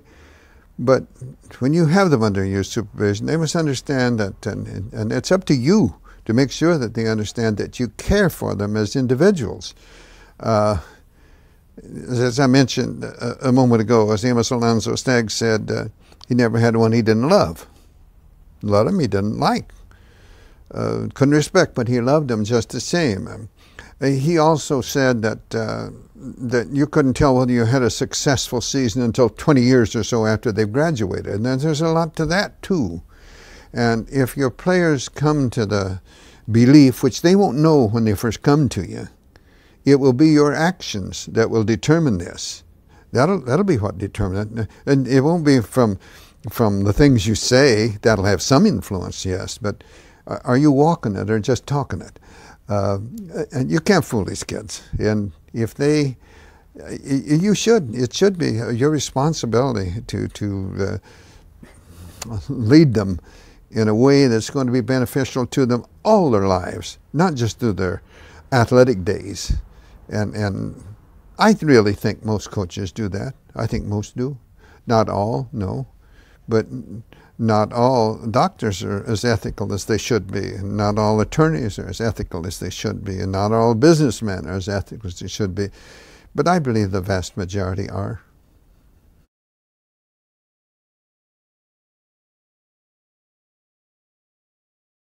I had a Afro-American boy on my team. He wasn't a starter. He was probably the 12th man on a 12-man team. He didn't get to play very much, but he was a member of our team, and he'd been dressed for every game, was with us in every game, and they did not permit black players to play in the national NAIA tournament at that particular time. So I refused the invitation because of that. Now the next year, since that first year I was at Indiana State, my players, I had 11 freshmen and 1 sophomore on that team.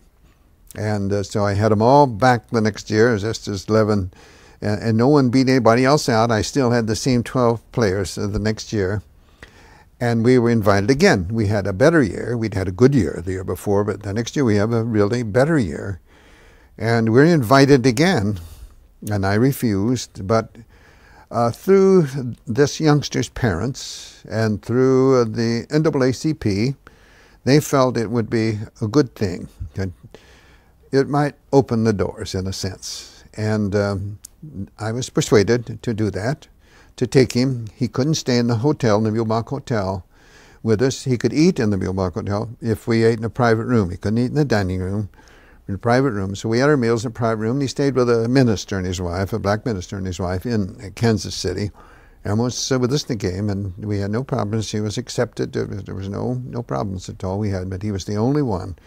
It was the first one. But I know in driving from Terre Haute to St. Louis, we stopped some places in Illinois, maybe to eat. They won't let him in. So I would leave, and you take us all or you don't take any. And then we go someplace else and get some things and take out. But it's good that times have changed. And I'm proud of the fact that I think in some ways maybe I helped bring about some changes. There's way too much prejudice in this world, not just in race, religion, and other ways. There's anything anyone can do to help it, even if it's just a little. That's good, because there are a lot of us, and everyone would help just a little. That could be a whole lot. It's like we are many, but are we much? We're not much until we all contribute to some degree.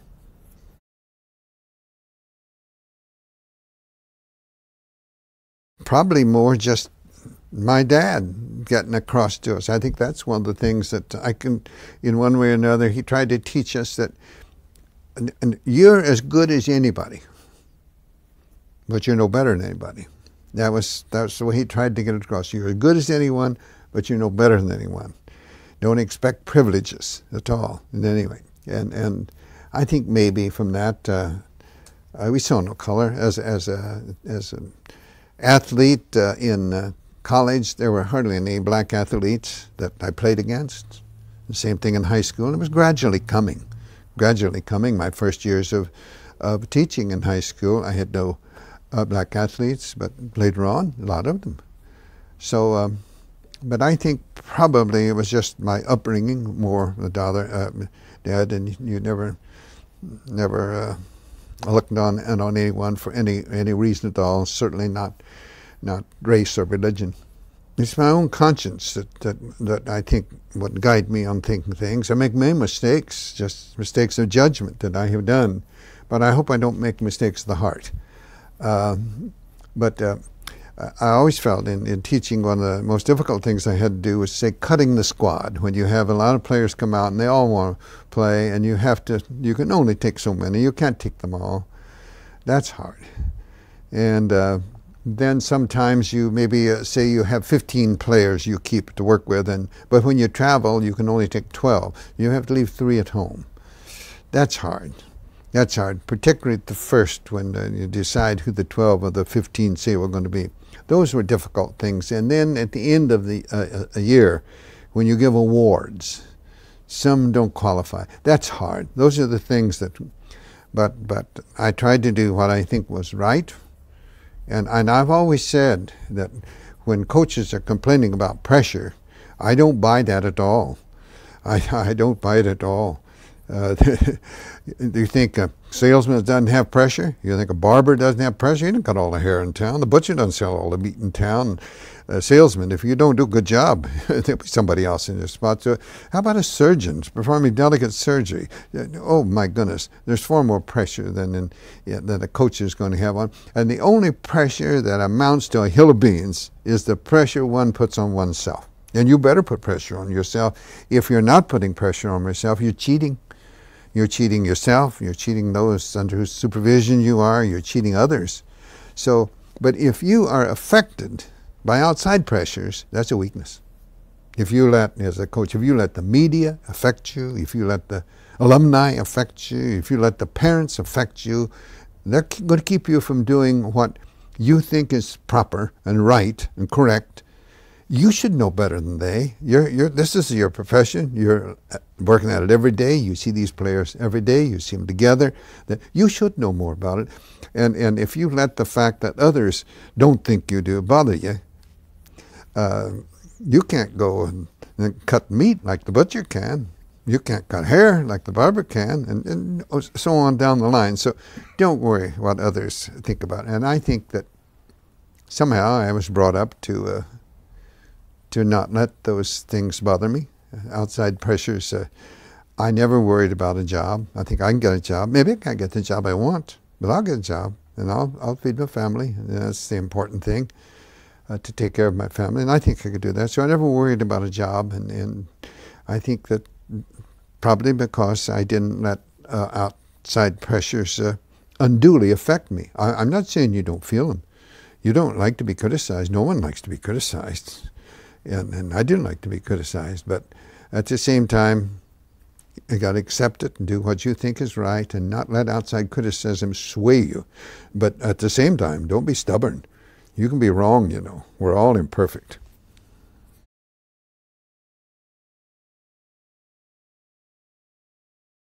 Well, I didn't want to quit. I wanted to leave. Let me put it that way. I had been led to believe, and not promised at all, but I had been led to believe by those under whose supervision I was, and I'd been shown plans for a new building, a place on campus, that when my 3 years was up, that I would be, we'd have a nice place to play on campus. Well, at the end of 2 years, nothing had been done, and I could see that it's not forthcoming. And the conditions in which we had our practices and played our games in comparison to what I'd had, they didn't compare with what we had in high school back in Indiana. And I practicing on the third floor of an old gymnasium with gymnasts practicing on one side and Briggs. They're all important. But the first two blocks that I chose were the cornerstones. And if any structure is to have any strength or solidity, you better have a strong foundation. And of course, the cornerstones anchor the foundation. And one cornerstone is industriousness, and the other one is enthusiasm. I think you have to work hard at whatever you're doing. If you're looking for the shortcut, the trick, the easy way, you can get by perhaps for a while, but you won't be strengthening the talents that lie within you. I often use verse forms to make a point. And Grantland Rice wrote a poem called How to Be a Champion. In part, he said, you wonder how they do it. You look to see the knack. You watch the foot in action, or the shoulder, or the back. But when you spot the answer where the higher glamours lurk, you find it moving higher up the laurel-covered spire, that the most of it is practice and the rest of it is work. And there's another verse or two that say essentially the same thing, and there's a lot of truth in that. And then the other, enthusiasm. If you don't like what you're doing, how in the world can you do the best of which you're capable? You can't reach your own particular level of competency unless you enjoy it, unless you're enthusiastic about it. You may be talented, and you may be better than somebody else, but if it's not near your own particular level of competency, you're not really succeeding. Of course, we're all imperfect, and there's no such thing as perfection, but it's something to work toward. And I don't know. Those blocks just stand out. I never changed them. And through the next 14 years, when I worked on the various blocks, I had a lot of ideas. I discarded some. I put something in their place. I moved the position within the structure of some. But I never changed the cornerstones. They still remained constant, and I still believe that they are the cornerstones for success. In the foundation, I had 3 blocks. They include others, and that adds strength.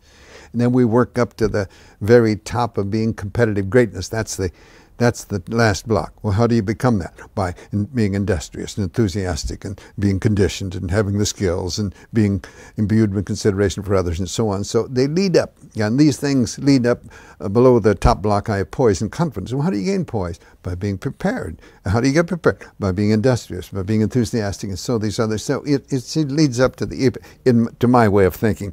Now, perhaps it wouldn't be to somebody else, but it does to mine. You know, in trying to use that in helping me become a better teacher, then I can help those under my supervision be better. In the mid-30s, about the time I was started and had coined my definition, I was working on this, I ran across a couple of things that would have stayed with me always. One was a verse that said, no written word, no spoken plea can teach our youth what they should be, nor all the books on all the shelves. It's what the teachers are themselves. We need that. It's like we need models that are good, positive models. And I ran across that. And then another thing I ran across that I've never forgotten was some lady was asked, a lady teacher, been teaching for many years, and asked why she taught. And she later wrote some things down, and she said, they ask me why I teach, and I reply, where could I find such splendid company? There sits a statesman, strong, unbiased, wise, another later Webster, silver-tongued. A doctor sits beside him, upward rise. No, see, a doctor sits beside him, whose quick, steady hand may mend a bone or stem the lifeblood's flow. And there a builder, upward rise the arches of that church he builds, wherein that minister may speak the word of God and lead a stumbling soul to touch the Christ. And all about a gathering of teachers, nurses, laborers, those who work and vote and build and plan and pray into a great tomorrow. And I say, I may not see the church or hear the word or eat the food their hands may grow, and yet again I may. And later I may say, I knew him once, and he was weak, or strong, or bold, or proud, or gay. I knew him once, but then he was a boy. They ask me why I teach, and I reply, where could I find such splendid company? And as a teacher, you see that. You see these youngsters. Now, I saw that all those in my English classes. Grew up, I saw a youngster become an admiral in the Navy. I saw them become doctors and dentists, and just all different professions. And whether you did really or not, you like to feel, maybe I helped them a little, maybe I did in a little way. And if some of them failed for some reason, what could I have done? You think about that.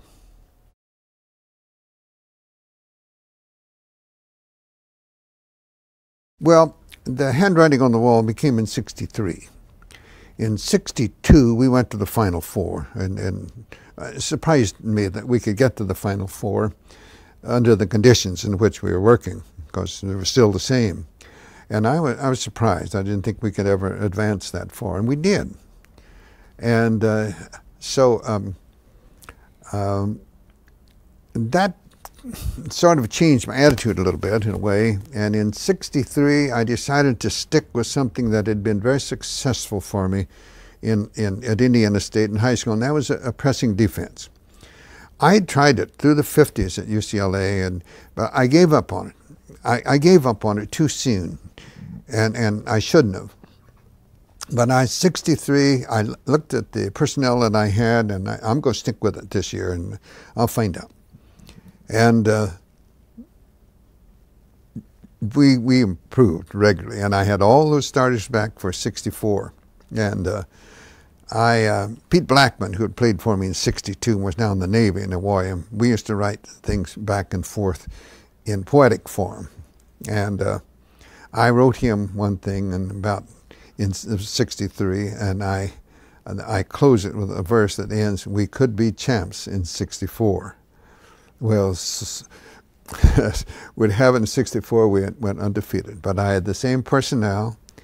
It was, I had the greatest person to play the number 5 position in the zone press that I've seen play, and that's Keith Erickson, a great competitor, and had all the physical qualifications, and was as some say, had the guts of a burglar in a sense, and was just what you need for that. And I had a great number one person, a left-hander. It's ideal to have a left-hander in that number one position.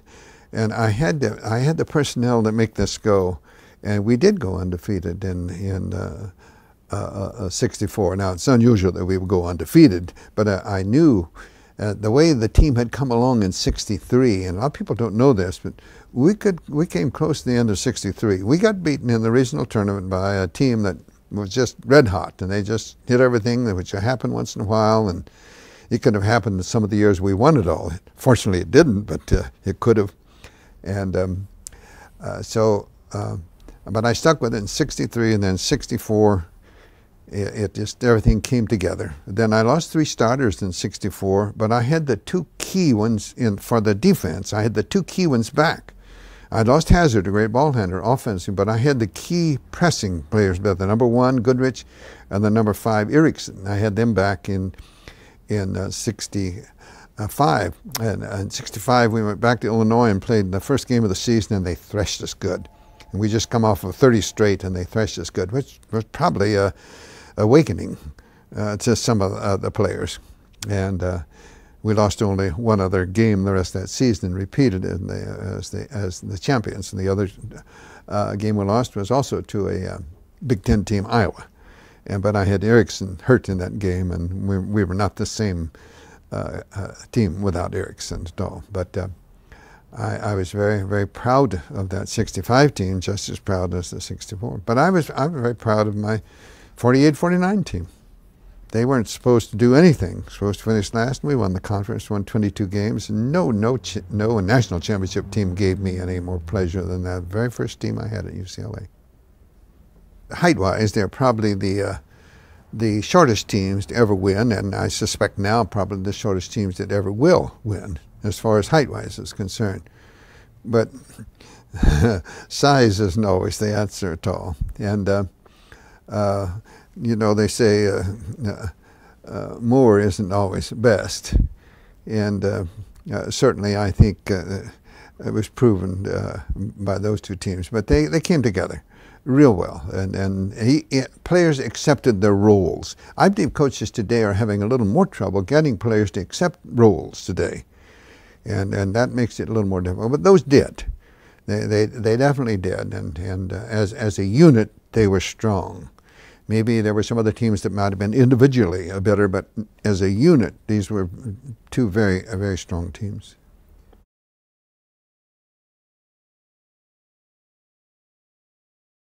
No, and I don't think anyone could have imagined that. But I never thought under the conditions, well, there's nothing stronger than gentleness. And I think perhaps my dad emanated that. I really believe that.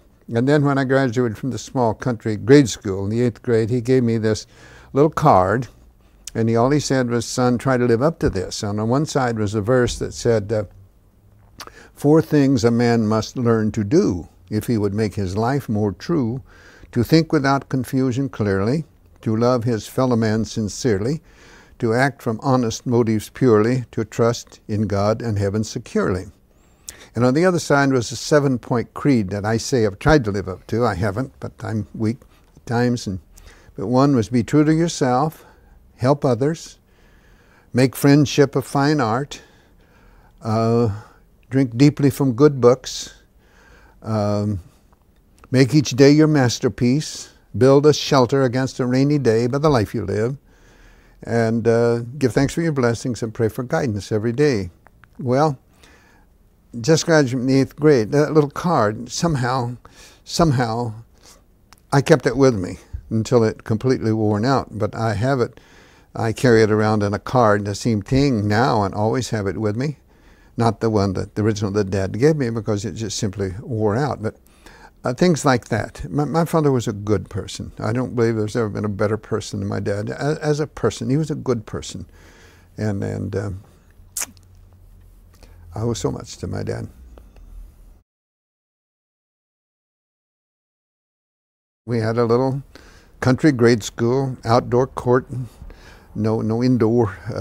Shovel snow off the court and play, and no uniforms. We'd have a little thing we put over the bib of our overalls, and maybe a different type of shoes, but not basketball shoes in the sense that we have now. But we had a grade school team, and we played some other grade schools from around the area. And then that just carried on because it was basketball area. Indiana's crazy over basketball, in some ways too crazy. But then I went to Martinsville, who had a fine reputation, and we had great teams while I was there. As a matter of fact, we went to the championship game of the state tournament all 3 of my years in high school. Got the very last game, and we lost it twice and won it once. But like everybody, everybody was crazy over basketball. Our gymnasium in this little town at that time had 4,800 people, and yet they had built the gymnasium the year before I entered high school. It seated 5,200, and it was always full.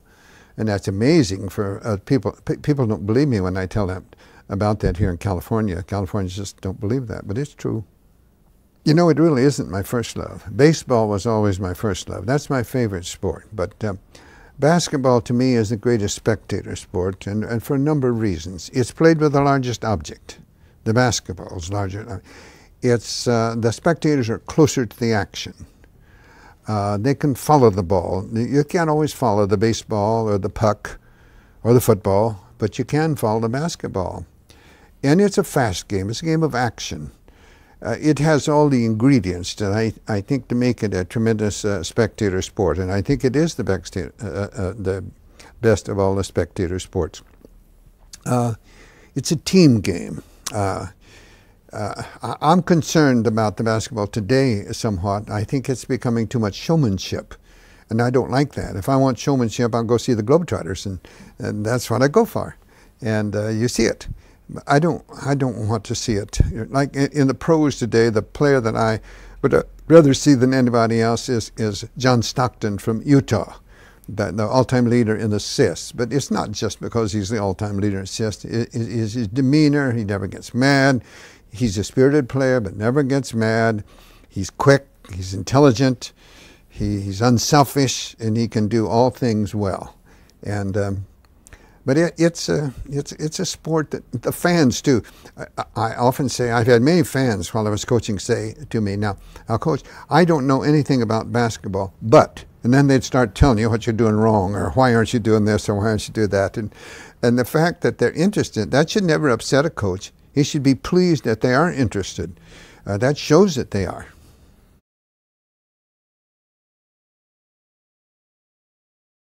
Just in playing with others, I seemed to do well. When I was in grade school, I seemed to do well. I would be one of the better ones, and in high school I was one of the better ones, and in college one of the better ones. Just the Lord gave me some natural things. Perhaps in my coaching experience, I found out from my own personal playing experience that I didn't have as much size as many, but I was quicker than most all. And that was my strength. So in my recruiting and all the years when I became a college coach, I'm recruiting for quickness. Now, you want a certain amount of size, but more coaches will give up some quickness to get more size. I would not. I would give up some size to get more quickness. I hoped my forwards would be quicker than opposing forwards. I hoped that my guards would be quicker than opposing guards. I hoped my postmen would be quicker than opposing postmen.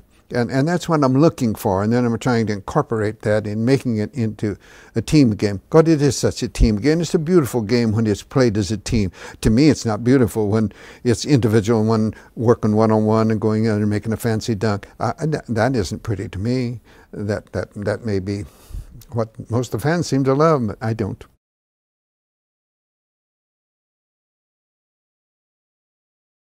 I see no reason why not. If you show those under your supervision, you really care for them, and that you're interested in the group as a whole, but also as them individually. As one of my favorite coaches, Amos Alonzo Stagg, once said, he never had a player he did not love. He had many he didn't like and didn't respect, but he loved them just the same. I hope my players knew that I loved them all. There are times I didn't like them. There are times I didn't like my own children, but it never had anything to do with my love for them. And I think so. I think if people, whether it be basketball players or people under your supervision in another area, if they know you care for them, and they know that if you're not a dictator, and if you know, make them feel that they're working with you, not for you, I don't know why I couldn't today.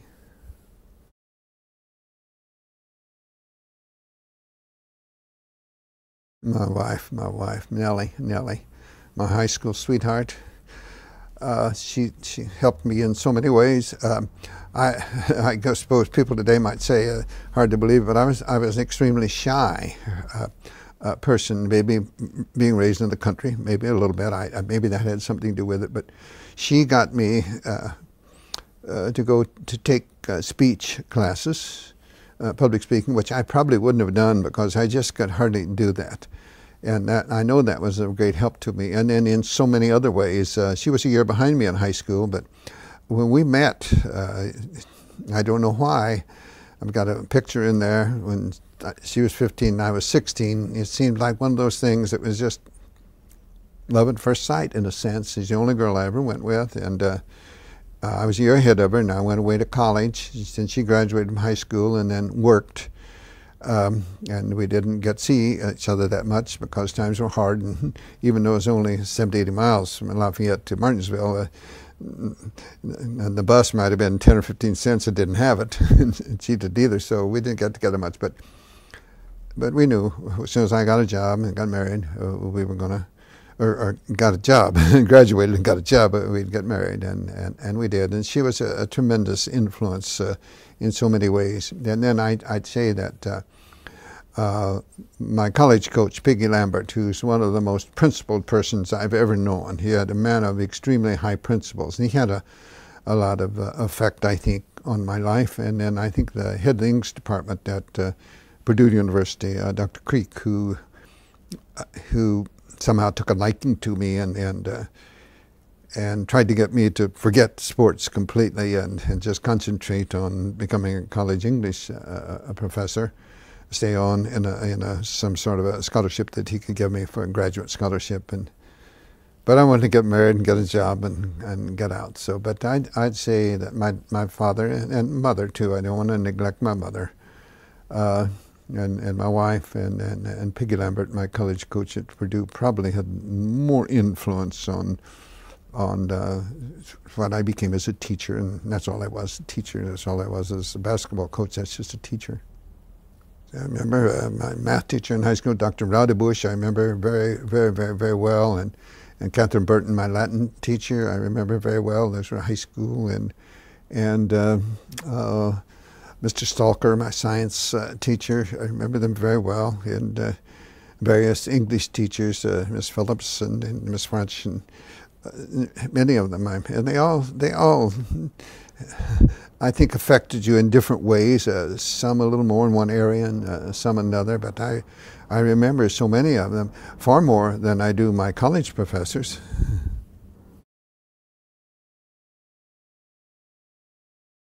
Poetry, the early English poets, and I enjoyed the early American poets too, but the Victorian era